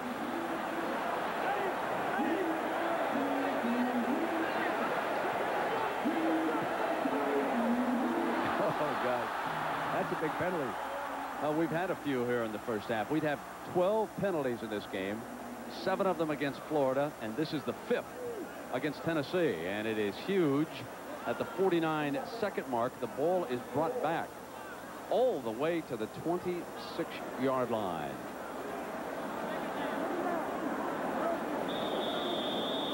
And Tennessee would like to pick up a few yards, and again, they'll go back to settling for the field goal, won't they? Yeah, well, they've been so efficient inside this red zone. Of course, right now, they're outside of it.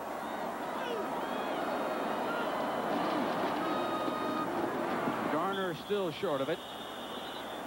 Tripped up down at the 21-yard line. McMillan got in there behind him, and so did Big Johnson, got a hand on it. McMillan came down the line of scrimmage nicely, just like a defensive tackle auto. Last year, he was a backup defensive lineman for Brad Culpepper, who's now with the Minnesota Vikings and playing well. Now it's 3rd down. Garner cuts back beautifully, but only for a couple of yards. Miles stepped over from that linebacking spot and brought it down. That call dictated by having a quality field goal kicker. Don't want to take any chances going downfield, throw the interception. Have a real good kicker. Let's go ahead and see if we get some more yards and let my field goal kicker come on the field and make it. Now, if he misses it, it's a bad decision. Mark Holland, Dick is his snapper. Lance Wheaton will hold it, and Bexford will attempt the field goal here. With 14 seconds remaining in the first half, Steve Spurrier has to be pleased with that last drive. Oh, yeah. He lost his best running back early in the game, struggled mightily. Right now, he's down only 7, and if they make it here, he'll still go in down only 10, but he can certainly build on that scoring drive, can't he? Plus, he did it with Spurrier football. You know, receivers spread all over the field. Shane Matthews reading the defensive properly, picks out the error on the defensive coverage, gets it to the right person. Hey, when you do that, you normally win a football game. Yeah. Well, and the Gator assistant coaches will try to seal up that kicking game, won't they, in the second half? Bexford was an outstanding student, academic All-American in high school, student body president. It's got everything going for him. All SEC freshman team last year. was 15 of 21 in the field goals. And boy, I'll tell you, again, on the practice field, this guy looks like an NFL kicker, and he's only a sophomore. And the state of Tennessee cares only about the education of that toe right now. 35-yarder. He hadn't had an opportunity to kick one in the game this year. 5 for 9 last year from this distance.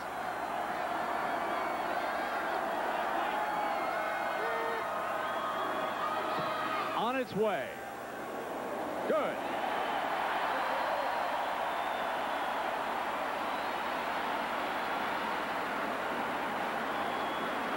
Big 3 points to go in at halftime with, you know, you lost a little momentum because you allowed Florida to take the ball and go in the field and get fired up because they put it in the end zone before the half. Now you come back and get a field goal after a nice run by Charlie Garner.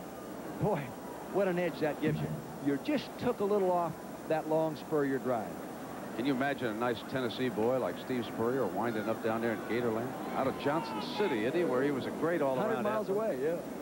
How about that? Yeah, but they were running a single wing here. Yeah, that's true. Yeah, he wanted to go down. Ray Graves told him he could throw it. He said, I'm going down there and throw it.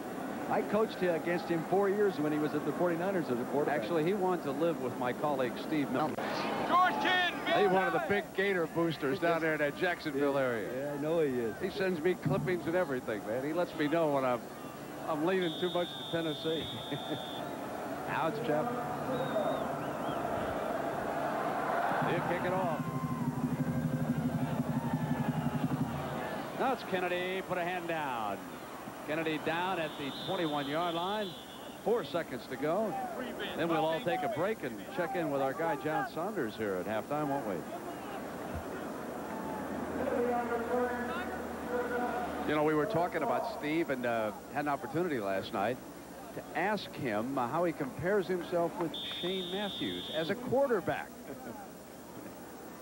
Shoot, he's a much better player. And with all the different coverages and fake blitzes and schemes and so forth, it's really it's a mind game a lot of times out there, and Shane's got the mind to see things and fit it all together and make the plays. So that wraps up our first half. Tennessee with a 10-point lead. John Saunders is coming up next from New York. CFA College Football, this ABC Sports exclusive, brought to you by American Honda, who has been making quality cars in America for the past. Shuler, Tennessee's sophomore quarterback, established himself as the leader of the Volunteers. He made big plays under pressure, leading Tennessee on an 80-yard drive in the closing minutes to win the game. This 4th and 14 pass to Ronald Davis kept the drive alive, and then Shuler scored the go-ahead touchdown. Tennessee won a big game on the road, upsetting Georgia 34-31. Alabama's struggling. Turner from the free safety spot cut him off on the sidelines. This had to be what NC State. Ready to start the second half. A look at the Tennessee bench. And Dick Vermeil, what about the Gator defense as we start the second half? Well, I think it's critical for them to come out and have a real good dominant series right here and gain some physical tempo to start this second half. Davis. Penalty flag down at the 20-yard line. We had a lot of yellow in the first half, and it continues here in the second half. The numbers as Heath Shuler scored the first touchdown on that 11-yard run. That put Tennessee up by 7. They made it 14 on Stewart's run before Florida struck back. On a nice drive, it was Aubrey Hill on a pass from Shane Matthews. Then the field goal by John Bexford. And that's where we stand right now, 17-7. As you look at the numbers down at the bottom, Dick, that has been a critical difference, the starting field position. Oh, yes. With that block punt, it just magnifies their problem. Average starting on the 21-yard line for Florida, 40-yard line for Tennessee. That's a much shorter field. Tennessee wanted to come in and run the football. They've run for 133 yards. They've good job of containing Florida's passing attack. It's much longer here. After that penalty, the ball moved back to the 10-yard line for Shuler and the Volunteers. And the fullback, the short man in that formation, and Florida pounces on it. Mario Bronson took it inside. What are they calling? They call it ruled him down or what? They might have ruled he was down. Ruled him down. Mario Brunson doesn't get to carry the ball very many times. He carried 11 so far, 24 last year, and he was a converted offensive guard. Oh, and Spurrier, he's whizzed. Woo, look at him. There goes his visor. After this play, Dick, we'll get an opportunity to take a look at that, and we'll let you all make up your minds. I honestly did not see it. Dick saw it first. Off a play fake, Schuler down the middle, incomplete. Now, after that incompletion, let's take a look and see if this was a fumble by Brunson. A critical moment here early in the second half. It's a direct handoff, usually very easy exchange for the quarterback. See, he seats the ball in the stomach, gives him the football right there. It's in there. It's locked in tight nicely right now. He's up inside the hole. We can't see it right there. Hey, he's looking for the football. The ball is out. Actually, it depends on who fell on it. No question, that was a fumble. No question, it was out of there.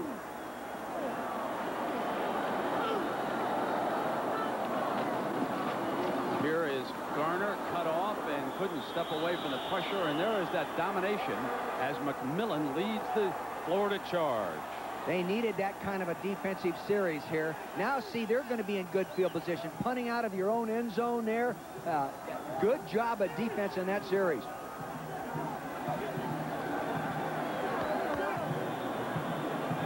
So now it will be Hutton punting out of the Tennessee end zone. He averaged 43.6 in the first half. That's a low-type punt. You normally can get a return. Fell down. Jackson at the 49-yard line, where it will be first down for Florida.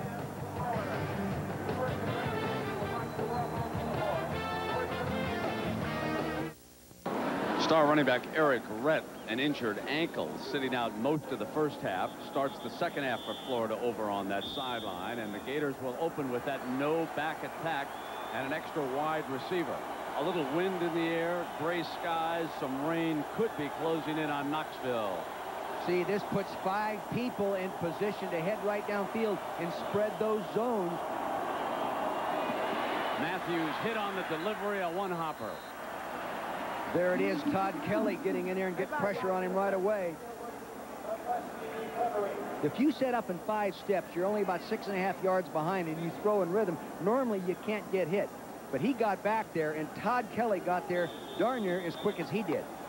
Now, Spurrier wants to get into the no-huddle right now, and it was that quicker tempo that moved the ball, that at least helped them move the ball on their scoring drive, and the young man, Green, comes right out of his three-point stance. He just pulled up and backed out, and Kelly causing him all kinds of problems, and another penalty flag comes down. See, what happened is big Reggie Green, the freshman. False start on the offense. He got beat by Todd Kelly the last snap. This time he looks up there and sees him lined up very, very wide, and that made him nervous. He lost concentration on the snap count, concentrating on the fundamental technique of pass protection, misses a snap, illegal procedure. And the second official just confirmed it. That's why they were both voting with their... So they'll go again. They give it back to Matthews. Tried to freeze up the rush. He throws high and incomplete. That's an admission that the rush by the defensive line is causing Florida trouble when you do something like that. Yeah, you bring in those 2 tight ends. That puts 2 tight ends to help your tackles as they release, even if they release in pass. You'll see he tosses the ball now to Rhett. See, and he gets it right back to him. The old flea flicker play. I think the first time I ever saw that was by a Paul Brown coach football team. A little bit over the top. So the injured ankle now ready for a testing. As Rhett back in the game, and he'll give it back to Matthews again, and they'll throw short. And that was Kelly all over him. Number 58, Todd Kelly. He came into the ball game with 58 career sacks, and I really think this is more of an assignment error than it is a physical breakdown. Top of your screen, you'll see number 78. He steps down inside. The tight end has him inside, leaves that big gap, and he just keeps coming. They can't give him that much space to come underneath the tight end. He just gave him a simple bull rush. That's made right. That move to the inside and kept on muscling through him that time, and Florida forced the punt. Hey, that's pretty good, Coach Mushberger. There, a bull rush. Hey, you're really coming on. Well, that's what Todd told me that he was going to do against the young man. So I just remember what they told me. A high punt by Edge. It's fielded now by Summers. He's the and alley right side. Summers, 40, 45, across midfield. Shane Edge forced to make the stop, and there's that kicking game edge for the Volunteers again.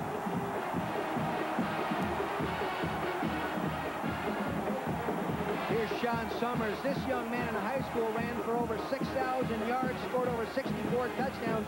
Many of the touchdowns were scored on punt returns. You can see why. Poor punt coverage. You must come to balance. Drop those hips, widen the base, keep your shoulders square, and move in and make the tackle. They're overrunning their ability to make the tackle. Kicking game again, killing them.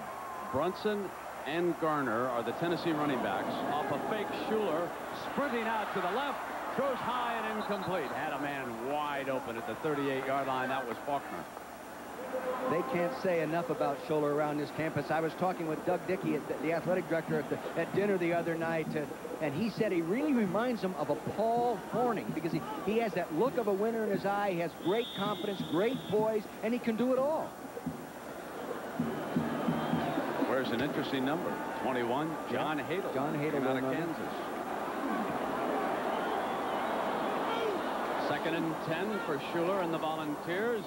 That option play read beautifully by McMillan, who has been a standout in that defensive line. And Julie Moran, what about the numbers business down in Gainesville, Florida? Well, Brent, the only 2 jerseys that have ever been retired at the University of Florida are number 11, Steve Spurrier's, and number 55, Scott Brantley's. But that didn't sit too well with Coach Spurrier. He wanted to know about Emmett Smith's and Jack Youngblood's and Neil Anderson's.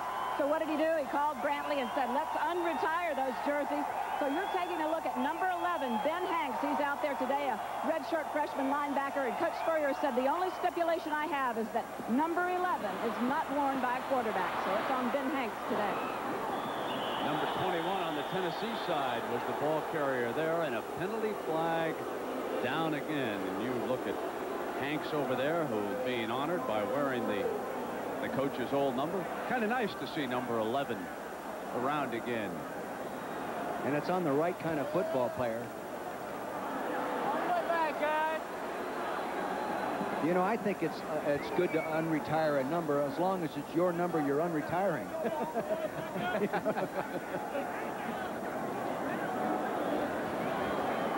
Think George Steinbrenner will unretire number 3 when he gets back to Yankee Stadium? I kind of doubt it.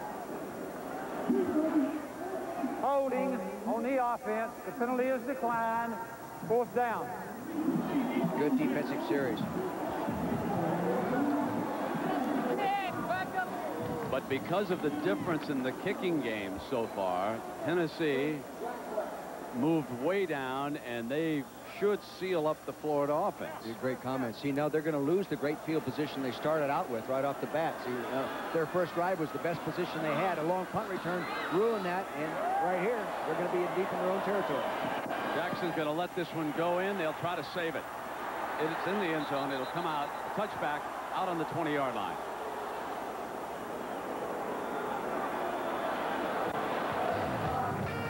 When we come back, Florida's ball. They trail it by 10.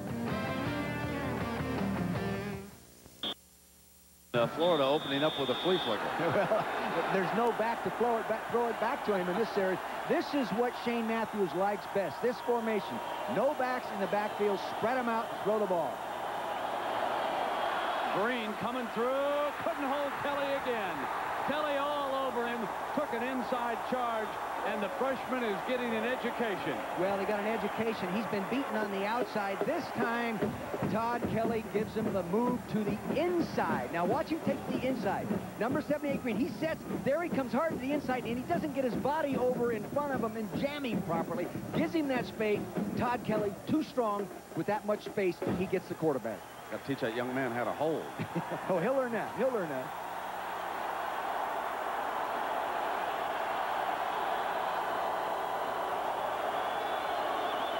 Here's Matthews being replaced by Dean. This is the second time they've replaced quarterbacks. Dean is the quarterback, and we'll take a break and check in with John Saunders. Tennessee upsetting Florida. They lead the Gators by 10. Matthews was substituted for only one play. Back on the field. See, they're showing blitz, but they're really not going to blitz. I think they're going to back out. Yeah, they backed out. They sent 4 and backed out. Matthews on the move. Throws incomplete. And Florida having difficulty with the noise and the blitz look at the line of scrimmage. Yes, they're used to seeing a blitz and being able to audible and get to the people they want to. Larry Marmy's plan was to show blitz and then back out of there, and that's what they did then. I think they called an audible. Now, you see the people up in there faking blitz. George Kidd, 42, dropped out of there. Ben did. Talley dropped out of there. Little pressure by the defensive end, but no one to throw to there. Just getting rid of the football. Edge will punt again.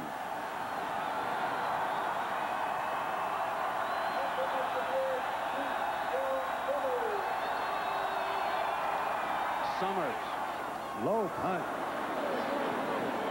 Terrible punt. Out of bounds inside the 50-yard line. It's out at about the 48. You know, we've talked about the blitz, and ordinarily, Shane Matthews says his eyes light up when he sees the blitz, but he's not getting it. He's getting a fake blitz. Here's what he had to say. Oh, he comes after us. Now it is Tennessee with the ball, using the fullback who smashes inside the 35-yard line. Matthews, incidentally, is 0 for 4 this half. He's over there on the Gators sideline, and a guy with his quality, Brent, very seldom do you keep him down this long. I would be real surprised if he doesn't get some good drives going here before this ball game ends. They don't need to blitz when you're having just man-on-man line blocking protection problems like they're having right now. Schuler options, keeps it. Schuler, first down, Tennessee. And a reminder that at the conclusion of the game, we'll select a Chevrolet Most Valuable Player of the Game from each team. 22 years through the Chevrolet Scholarship Program. $1,000 donated to both Tennessee and Florida as the rain begins to come down in Knoxville.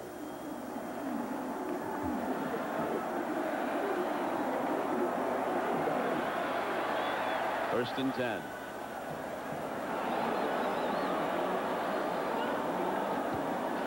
Garner hit by Hanks. Hanks got him first from the side. That time Ron Zook, the defensive coordinator for Florida, brought the 8 people. Linebackers inside came, linebackers outside came. Very little gain. Second down and long for Tennessee. 8.5 minutes to go in the third quarter. Here's Coach Zook.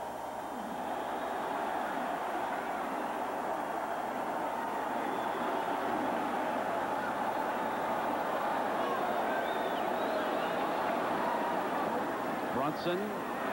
Check that. That was Phillips, 19, who's in at fullback, down at the 35-yard line.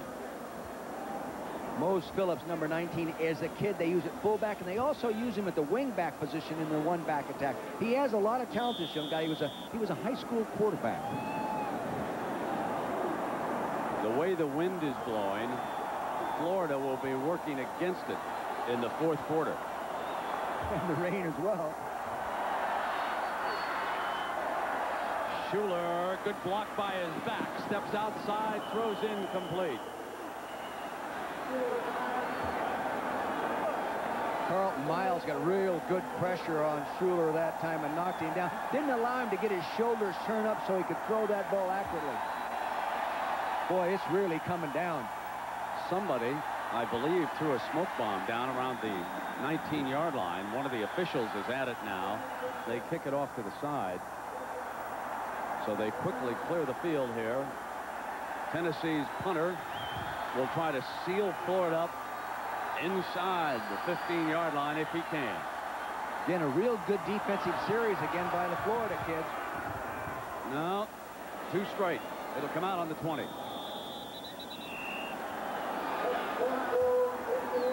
Now, I think it'd be smart if Spurrier, when he comes out here offensively, tries to get back to some of his running game, because they have always been very well balanced in their attack.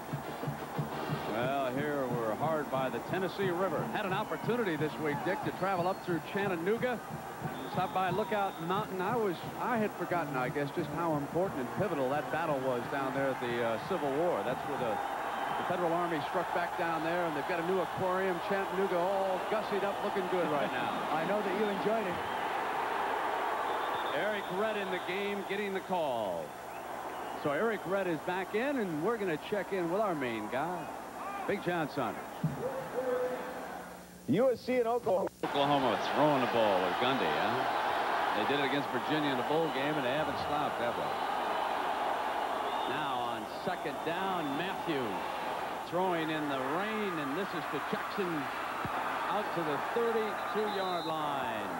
First down for the Gators.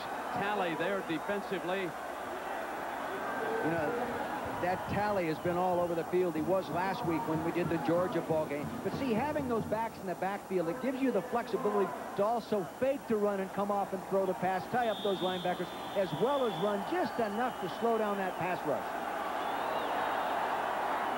Now Keller, the tight end, lined up on the right side.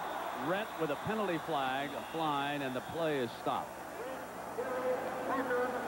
This has been a sloppy football game, hasn't it? Well, there's a lot of freshmen playing out there for both sides. 22 of the kids in uniform for Florida are freshmen, 12 of them true freshmen. Start on the offense. Coach Spurrier did everything he could in practice to assimilate the noise conditions that they were going to be confronted with today, but they haven't done a good job of handling it. So a driving rainstorm. I tell you, this is a heck of an advantage for Tennessee. They must have ordered this rain, because, I mean, it's more than a shower. It is pouring. The crowd is up and cheering the rain. They just break out their rain gear here in Tennessee and say, let's get it on.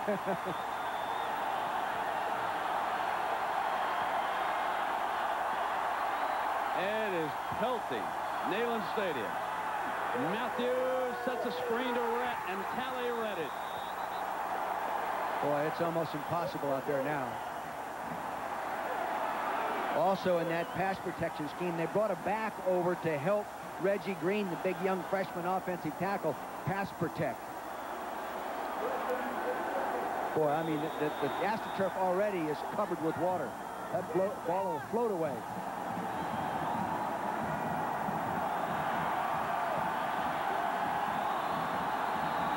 Second down. Rhett, cut back. Down at the 35-yard line. Good job by Rhett. Boy, do they need him. He is a difference maker in a football game because he can make even a play successful that's poorly blocked. When you go to tackle him, you've got to get all of him. See, and get the ball back to him deep, and he can make you miss. See, and he has the long, powerful legs, and he can pull him through tackles. This is a big third down coming up here. They need almost 7 yards. Rhett is smacked before he could get off the money. J.J. Surlis. J.J. Surlis, a senior from Mount Pleasant, Pennsylvania. His dad played linebacker at Alabama. Here he is playing for Tennessee. Took an inside move, got underneath it on the draw. The ball being handed off deep like that, Brent. He gets that inside move. He smacked it.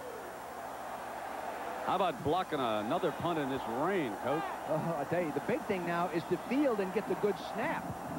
Harold Monk, the snapper, has 119 snaps coming in this ball game without ever snapping a bad one. He's going to be tested here.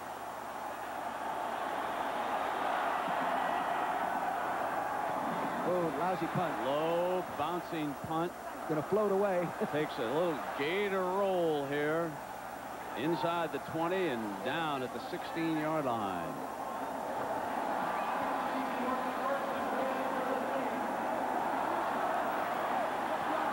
Now, I tell you, the quarterback, as he gets under center and looks up with the wind blowing the rain in the direction like that, those raindrops are going to be coming right inside those helmets.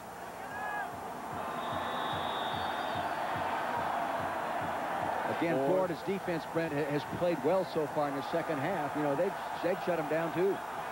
4:30 to go in the third. Tennessee with a 10-point lead. Warner slips, breaks a tackle, comes back and is out at the 22-yard line. How about that?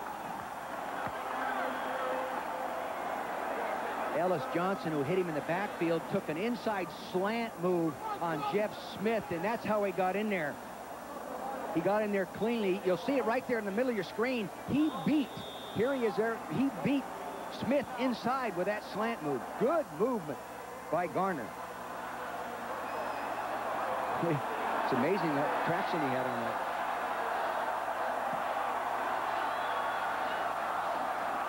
Brunson, stood up. Carter, number 57, smacked him, but good. He did a real nice job. They plugged it up inside. They wanted to go up inside. They plugged it. He tried to cut it outside and then back. See him now try to bend it back there. And here comes that defensive end, Carter. Good football position. Knees bent, head up, shoulder square. Nice tackling.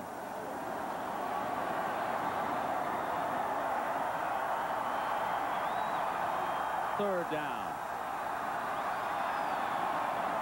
Garner. First down. They found a running back in this guy. They actually had him tackled early, and he pulled his feet out of it in this kind of weather condition. Now watch the right side of your screen to get it back. Now watch what he does his feet right there. You talk about balance. He stepped over the top of a guy, and now he has that acceleration to get outside. This guy is going to be a good one. 75 yards here today. First and 10. It's amazing how those good running backs make you look like a smart football coach. Must avoid the turnovers. Florida will look for one. Garner looking for daylight. Dances back to the outside. Makes his way to the 36. Not gonna be. He is a good one. Yeah, and you know, the other thing on that, Brent, the fullback went in the wrong direction. His lead blocker made a mistake and went the wrong way. Robert Todd, number 97, the tight end. We understand that weather conditions are affecting our picture leaving here, our signal. And we'll take care of that.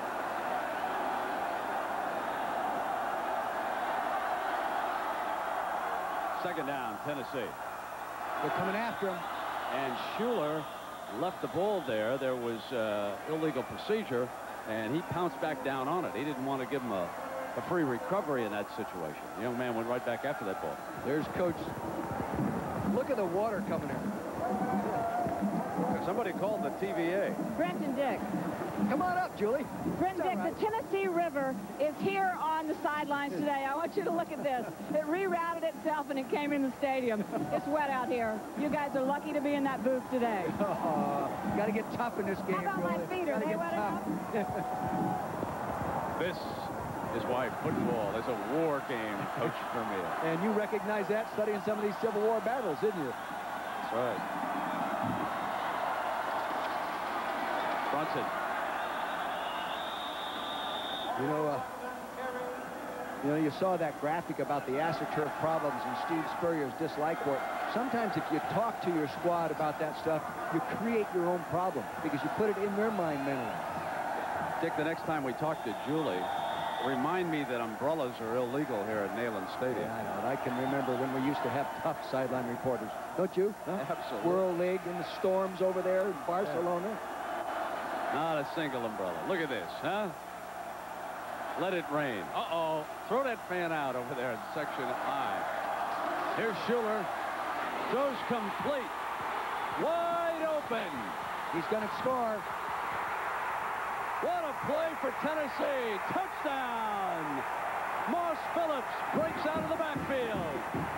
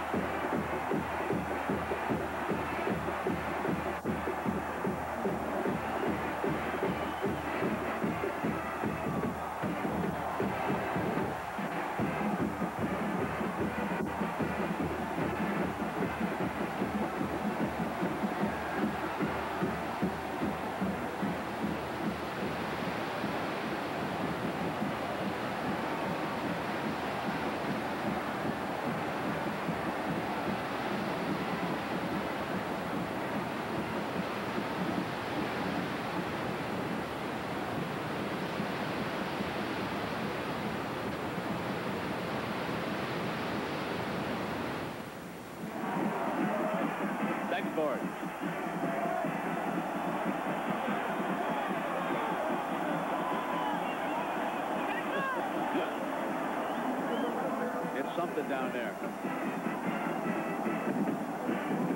Take a look at this now. You'll see the fullback, Mose Phillips. They run a little counter bootleg here. See, they fake back, freeze people. They lose him coming out of the backfield. He gets hit right as he throws it. He gets a nice block down the left side of your screen by the wide receiver and just takes it on in. No one lays a hand on him. Good blocking by the wide receivers. Bexford adds the extra point.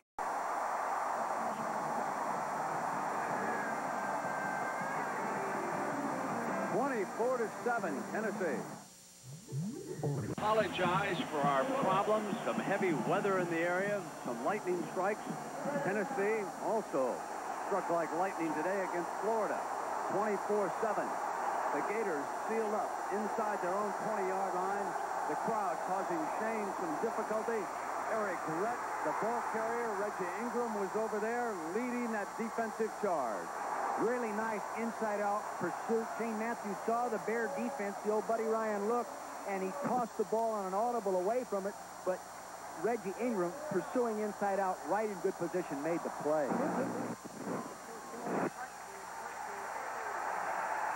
Florida forced the punt again. Shane Edge.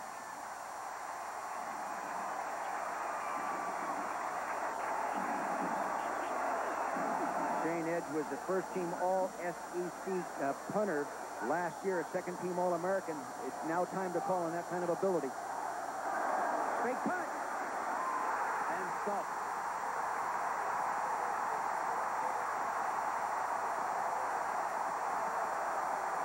The play, the fake punt went right into the heart of the rush.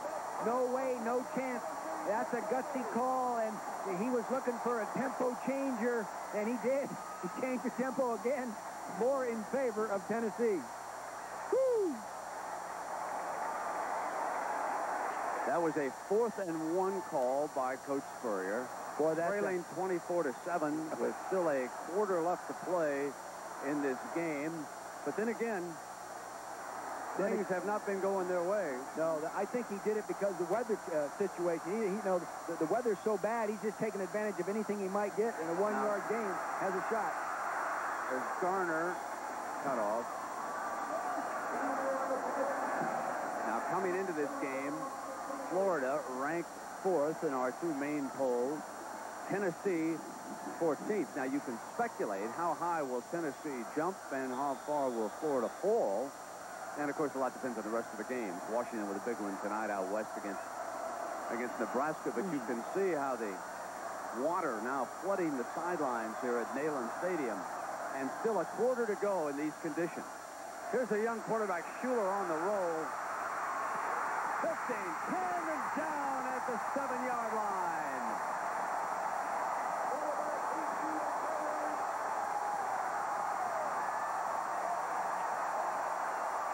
They're blocking everybody at the point of attack that can get to him and contain him. Blocked by the wing, blocked by the slot man, lead blocked by the running back. It's a cut down right there. It didn't just nice running and good running ability by Schuler. They've got to get somebody in that quarterback's face if they're going to stop him from getting outside there. Poor tackling right there by number 2, Willie White. A 17-yard gain as the third quarter comes to an end. It's 24-7. We'll return after this message and a word from our ABC station. Boatsmen, we've sprung a leak in Knoxville. Hell with the rowboats. Call the plumber. Roto-Rotor, where are you? That weatherman told me it would clear this afternoon. Can't ever trust a weatherman. It is clearing a little bit here to our left. About 2 more hours it'll probably stop raining. 1st and goal at the 6. Anticipate the sprint out. It's worked all day. Garner pops to the 3. When you go back and look at the whole mosaic of this game, just about every facet of the kicking game has exploded in Florida's face. They missed a field goal when it was scoreless. They had a punt blocked. They fumbled a punt return and pounced on it in bad field position, and now they can't convert 4th and 1. And they allowed a long punt return. The critical difference today. And Tennessee has not made, now I was about to say, haven't made any mistakes. and Garner gets back down on that ball. They almost gave it up there. They were going to try to run that trap counter that they ran I think it was for their last touchdown. And it just got botched here at the quarterback-center exchange. The big thing for an offensive center in this situation is not to be concerned about his blocking assignment. Just make sure you get the ball up, and then block if you have anything left.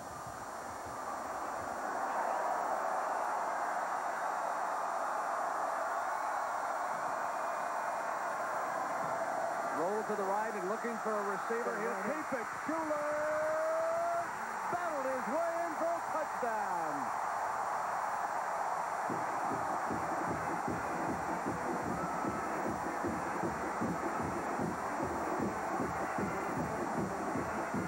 Boy, this kid is a tough kid. He runs like a running back, though he is a quarterback.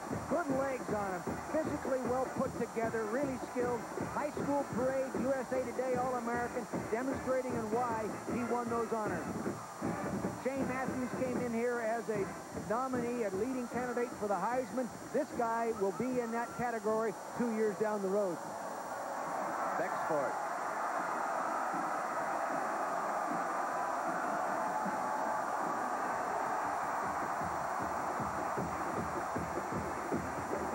Folks in Knoxville don't even know it's raining. I love it every point right now. On your truck to last. Here's 15 years, and now with his boss recovering, Philip Fulmer is making quite a name for himself. He went down to Athens, and they upset the Bulldogs last week, and now they're corralling the favored Gators here in Knoxville, and Philip Fulmer will wind up as a head coach somewhere in college football. Meanwhile, Johnny Majors is watching the game on TV, and he tells us, at least he told Julie, that's not easy, watching football games on television. It's pretty difficult to explain. It's poles apart. Watching the game at home on television where the team you've been involved with as head coach is playing like against Georgia last week. That's the first time that's happened in my entire career. This is the first time since 1949 when I was a freshman in high school that I have not been working on Labor Day or practicing on Labor Day. That's been unusual. But he is dry, folks. And he really looks great. We had a great opportunity to visit with him yesterday, and there's nobody happier for Coach Fulmer than Coach Majors right now. He is about to become a most popular fella. You know, there's a quality about this guy that I think players will really appreciate and have over the years. He comes across very warm, very sincere, with a deep interest in the kids that he coaches.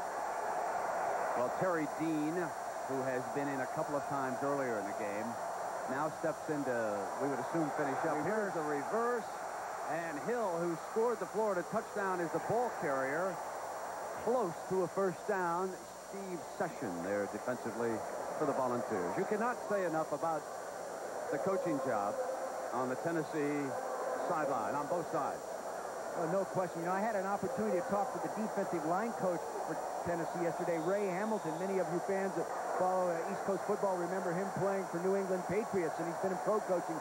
And he said coaching in college, he's really learning how to teach the game, and he's really enjoying his experience here at Tennessee. 3rd and 1. First down, Gators. John Saunders, what do you got for us?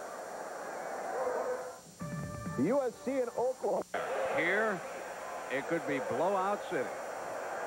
31-7 Tennessee. They are moving to the top spot in the Eastern Division of the Southeastern Conference. Gators are going nowhere in this monsoon, yet Towski is there defensively, a man out of Canada. The top of the day, we told you about the divisions. Worth taking a second look at how they line up. Tennessee came in, and with this, they would have a couple of conference wins. That's their overall record. Alabama favored in the West. And you know what happens Thursday night? The Gators have to go over to Mississippi State to play our old buddy Jackie Sherrill. Fumble! And Dean gets on it, and he's wrapped up. And folks, I got to tell you, it was just amazing in reading the papers this week because my buddy Dick Vermeil He called Jackie Sherrill a few weeks ago, and he said, I want you to castigate those Longhorns, and I don't, you must have had a bad phone connection. I mean, it's just, he just must not have heard you over there. Oh, hey, throw the flag on that, will you? 15-yard personal foul right there. But meanwhile, give the Newt technical foul right there. But send the Newt Rockne Award along. Hell, I don't even know what that means. I couldn't have told him that. Timeout is being called. It's all breaking up down here. We've got 11 minutes to go. 31-7. Oh, my goodness gracious. Takes a lot. There was a flag on the play as you left, then a failed end around, and now the Gators forced a punt. Hard to punt a wet football. It weighs about 2 pounds more. Low. Summers stopped at midfield. Now the Volunteers will go to work on 10.5 minutes. And a reminder, Monday night, Soldier Field, Chicago. Mr. Lawrence Taylor invites one and all to drop by, and he's going to play him. Jerry Colquitt checks in as the Tennessee quarterback. He'll get some playing time here as the skies begin to clear. They opened up on cue for the Volunteers. Yes. Boy, it's tough to come down here as a visiting team. The very first game, Brent, that I ever coached as a head coach at UCLA was here in Tennessee against Tennessee in 1974. We ended up with a 17-17 tie. But I'll tell you, what an experience it was. There is Heath Shuler. You can see why he was a USA Today Parade Magazine High School All-American. He also won the state high jump championship at 6'9", hit the baseball for a .390 average. Not bad. Came close to 7 feet. That's right. He was telling you about that last night. He came, I think he jumped 7 feet when he scored that last touchdown.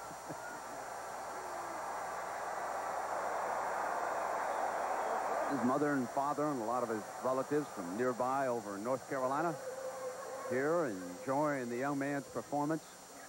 He is built like a decathlete. His strong hands and arms, and Steve Spurrier tried to recruit him when he was still a head coach at Duke, and boy, Steve wishes he'd been successful there and he didn't have to face him this afternoon. Yeah, you bet.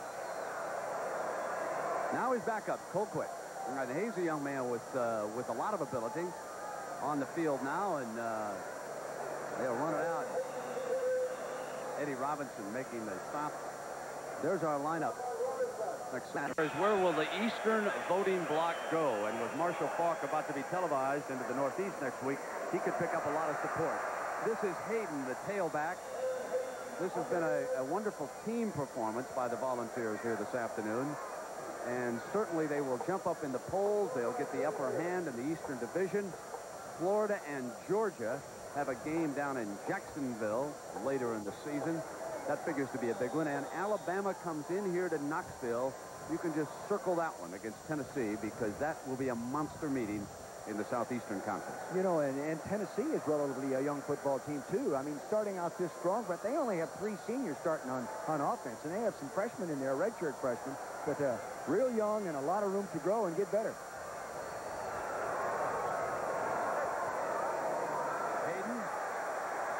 For a first down, fumble, and recovered by Groh of Florida.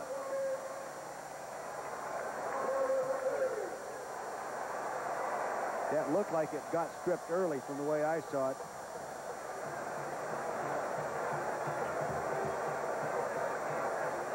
"24 points down. You got to get a lot of things going for you right now. And obviously, the Spurrier sort of conceded this and getting some other players some experience, getting Dean some experience at the quarterback position, so if he needs him later in a tight football game when they're playing better, he'll be ready to play.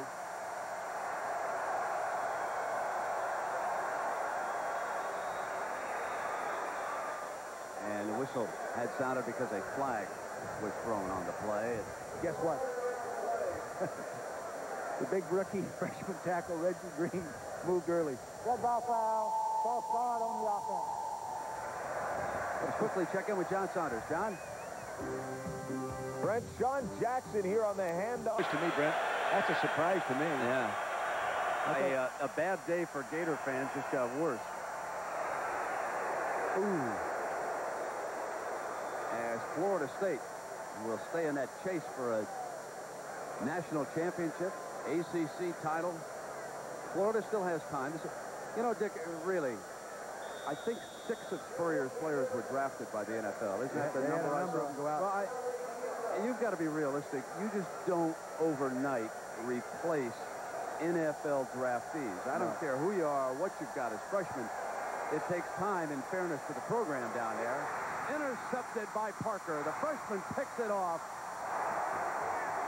And in fairness to the program, an awful lot was being demanded. Yes, he's got great skill players, but today you're seeing that it takes a lot more than that. You got to have the fellas down in the trenches, don't you? Yes, you bet. And here's Jason Parker making his first career interception. A true freshman. He reads it all the way, goes in and picks it off. Nice job, Jason. Getting to know. Knoxville, Tennessee. The Volunteers 31, the favored Florida Gators 7. It was 17-7 at the half, and Florida has been held scoreless here in the second half. Backup quarterback Jerry Colquitt working on the clock for Tennessee. Brent, you know the problem with this ball game beyond the loss for Florida is the offensive game plan for Tennessee and using the 2 tight ends and splitting them out slightly and forcing them to reduce their defensive ends in on the tackle gives other people ideas too, so it creates problems down the road as well as creating the problem for today. Score by quarters will tell you a story. Florida threatened first, had a first and goal at the 6, missed a field goal. Then it was Tennessee jumping up. They led it by 14 before Florida got on the board. In the second half, Tennessee with a pair of touchdowns, and the Gators are scoreless. Colquitt, a good option quarterback, brings it down the line, and he is stuffed by the 2 Gators there. Yeah, Willie White at the free safety position, and watching him play last week on tape against Kentucky, I can see why everybody says he is just a great football player, and you know, a 2-time All-SEC player, and he makes plays all over the football field, and I really believe he has a great career ahead of him in the National Football League. He is a senior from Tallahassee. 3rd and 6.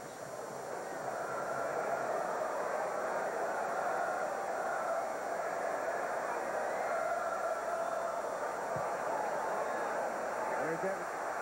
Colquitt trying to get the first down. Depends where they mark this one. There again, there's that problem with the quarterback sprint out and getting everybody blocked, bringing the slot man down and blocking with the wingman, and no one to confront the quarterback. Just missed. He might as well go for this, not with the concern for scoring, but just giving some other younger players and a young quarterback an opportunity to play.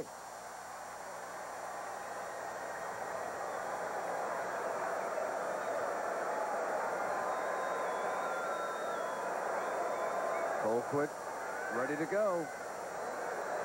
Keeping the clock running. They like to run toward the wing back, that up back in this kind of formation. That's what they do. He made it. So it is a first down for Tennessee. You really got to give the offensive staff at Tennessee some credit. You know, Phil Fulmer, who's acting as the head coach, also coordinates the offense with David Cutliff, the quarterback coach, who helps him coordinate. Mark Bradley, the tight ends. Charlie Coe, the running backs. They didn't make it. So they come up just a little short. Poor spot.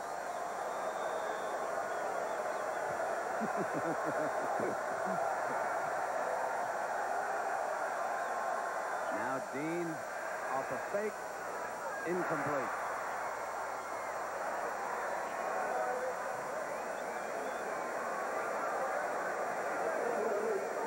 That was Jeremy Kennedy, a freshman tight end from Oklahoma City, Oklahoma. Trying to get a handle on that one. See Steve Spurrier getting some young kids play. He was not even listed on the 3 deep. So you let some young kids get in there and get some experience. A lot of young people on that roster.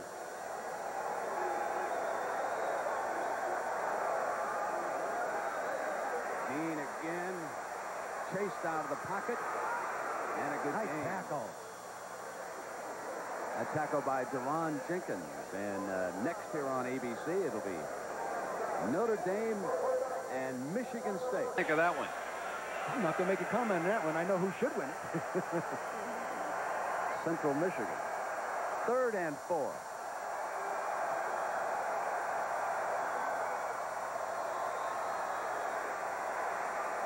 Dean, incomplete. He pulled the string on that one. He just didn't go ahead and throw it. All the freshman receivers getting some playing time for Florida. That was Palmer, the young man out of Louisiana. Dean now 0 for 4 with an interception. And the punter back on the field. And there's the young man who hauled them all back, Shane Summers. Sean Summers, I should say. He's out of Oak Ridge here in Tennessee. He's just a freshman.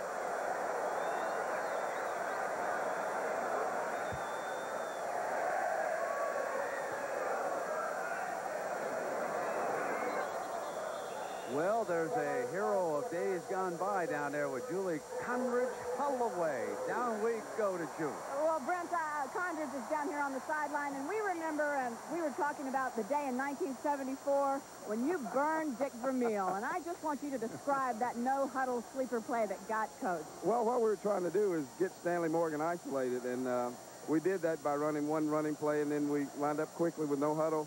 Got Stanley Morgan lined up on a one-on-one situation, and it was a big, long touchdown, big play for us. Condridge, do you realize that was Coach Vermeil's first head coaching job, first national television exposure, and you ruined his day? Well, Coach, I'm sorry about that, but I like what he's doing now. I'd like to swap positions with him. Condridge, what are you up to lately? Well, I'm working for Sports Bell, and we make athletic uniforms. In fact, a sample of our goods is right on the field here. We do Tennessee's uniforms, and I've been working there the last 8 months and doing a little color commentary for UTV. So I've got a new hero now, Brent Musburger. I want to be like him when I grow up. Dick, is there anything you'd like to say to Condridge while we've got him here? That was not an ethical play to run on a rookie coach. Coach, it was a good play, but it was fair. Should be in the Hall of Fame. Yeah. All right, thanks for stopping by. Back after you, Brent. Thanks, Phil. I must say that Dick Vermeil hasn't been the same since that play. I tell you, you can imagine to sit there and see your defense in the huddle, and they come out on a fast no-huddle thing, line up in a tight, Stanley Morgan, the tight end, and he runs down the sideline, no one covered him, throws in the ball for a touchdown. And I mean, I could not believe it. Bill Battle was the head coach at that time, fine football coach. Well, a big day for Tennessee Volunteers, just like last year was down in Gainesville for the Gators, huh? Gators have had unbelievable success for a couple of years in the Southeastern Conference, and folks around this part of the country figured it might get a little bit tough here one of these days for Coach Spurrier, and that's what happened here this afternoon.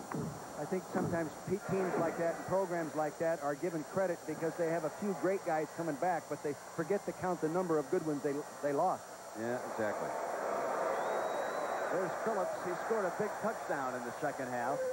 They broke a long pass play, and a reminder that it's time for Mitch. Stay tuned for the Thrifty Car Rental post-game report. We'll have scores and highlights from John Saunders. Missed you at the Symphony last night.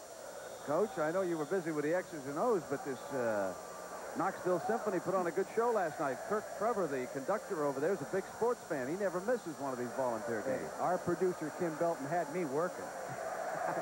You know.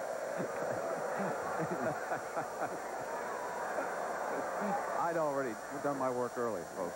I go over and listen to the pianist. It's the handoff to Phillips. Yeah, but we also met the conductor in the athletic department the other day. I'm going to tell a story in you, and he gave you an opportunity at a different outing to go ahead and get in front of the band, and he showed you how to do it. He said you were terrible. Oh, I was awful. I didn't realize it took that much ability to lead an orchestra. They just waved their arms. Yeah, I thought you just stood up there and, you know, flapped around like a big bird. I tell you, if it doesn't have a Neil Diamond beat, I can't handle it. 3rd and 2. As you can tell, folks, this one's over. Or emptying the saddlebags.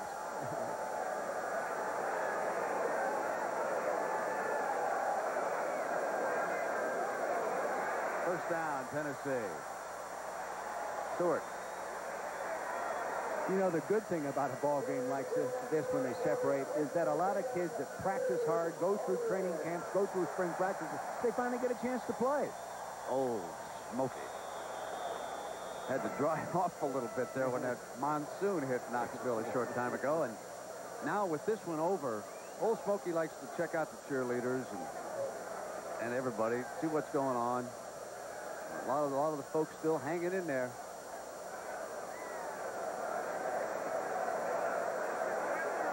Boston College going to have a good year with that coach. Colquitt, option, good move, good cut. Church there defensively. You know, some of the new watchers of Tennessee football may not realize that he was been alternating in there in the first ball game as a quarterback with Heath Shuler as they try to determine who really was the best football player. And you can see that he, too, has ability to move the football. You don't think anybody used that pay-per-view to watch USC Oklahoma on us, do you, Dick? You think they all stuck around? It was a bad choice if they did. 31-7. Look at that. You talk about Tennessee came in with the intent to run the football. Last year, they ran the ball for 49 yards, got beat 35 to 18. This time, they come in and they run the football. And in fairness to Florida, Rhett leaving early with the ankle injury didn't help, did it? No. Some good seniors, and all of a sudden you recognize how important those other good players were. Yeah, you bet. Experience in that offensive line is just so critical. And I'll tell you, the AstroTurf is jumping up to bite him again, too. He doesn't like it. He's going to like it worse after today. It was all wet. He'll probably have his wife tear up all the carpets back home. Hardwood floors for him. You bet. And tile. The whole deal. Hey, you're not having any of this stuff around the Spurrier household. I didn't like AstroTurf either. Third and 1.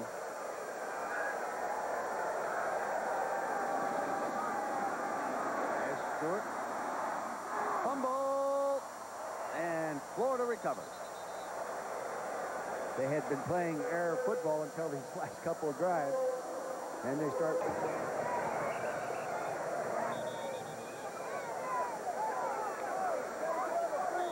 Well, a chance for the Gators here. A minute and 30. They got another quarterback in there, do they? Antoine Childs, is that the youngster's name? Oh, he can throw too. Oh, good looking arm. Oh, does that ball zip, huh? Woo! He's got a little juice in that arm. He's out of Lauderdale Lakes, Florida. He's a 6'2 freshman, 220 pounds. Look at, he's built like a linebacker.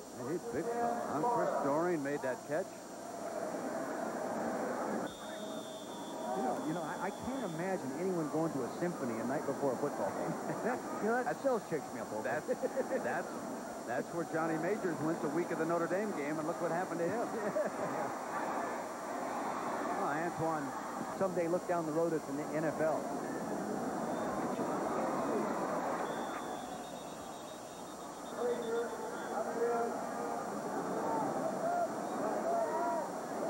Well, this one's wrapping up in a huge win for Tennessee in the Southeastern Conference.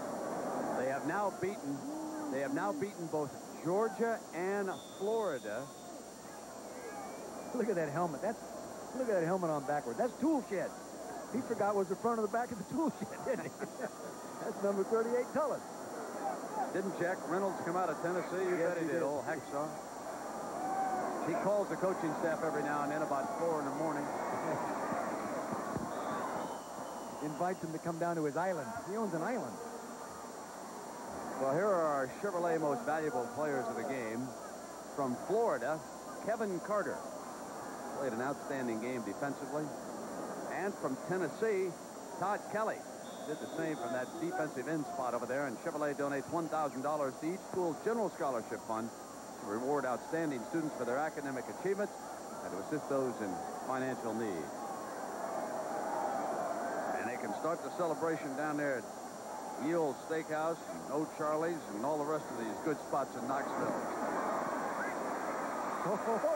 Not quite yet, say the Gators. Let's have one with Darrell Frazier for a touchdown. Hit on speed. Yes, he did. You know, he's a walk-on. He came with school without a scholarship, awarded a scholarship. I wonder if they'll try an onside kick, and they do just that. Did it go the 10 yards? No, it didn't. It might have been touched prior to it. Then it can be recovered by the offensive return team. Folks, Dick Vermeil always gives me a cheat sheet before the game, things to watch for, and here's one I didn't see. A quick kick from a shotgun look for Tennessee. They didn't need it. Oh, okay. Maybe next week up at Michigan. Well, it's a young football team. This was probably good for Florida. You know that? You always hate to lose a game, but that's the rationale you use sometimes. But I'll tell you, easy for me to say. Yeah, it's easy. There's Toolshed right there. Look at that. He's had sand in his helmet. That guy. Yeah, you bet. He's a cut out of the Jack Reynolds. Yeah, he is. He's a hacksaw. That's it. They're going to wrap it up. Bring the final ticks of that clock on down. Tennessee's off to a heck of a start, aren't they? Good football team, and only will get better.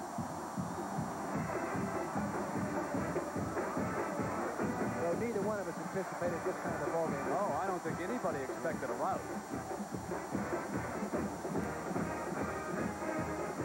There's Coach Spurrier with Coach Fulmer. Great day for him, and better days ahead again for Coach Spurrier, we're sure. So for Dick Vermeil and Julie Moran, I'm Brent Musburger. So long, everybody.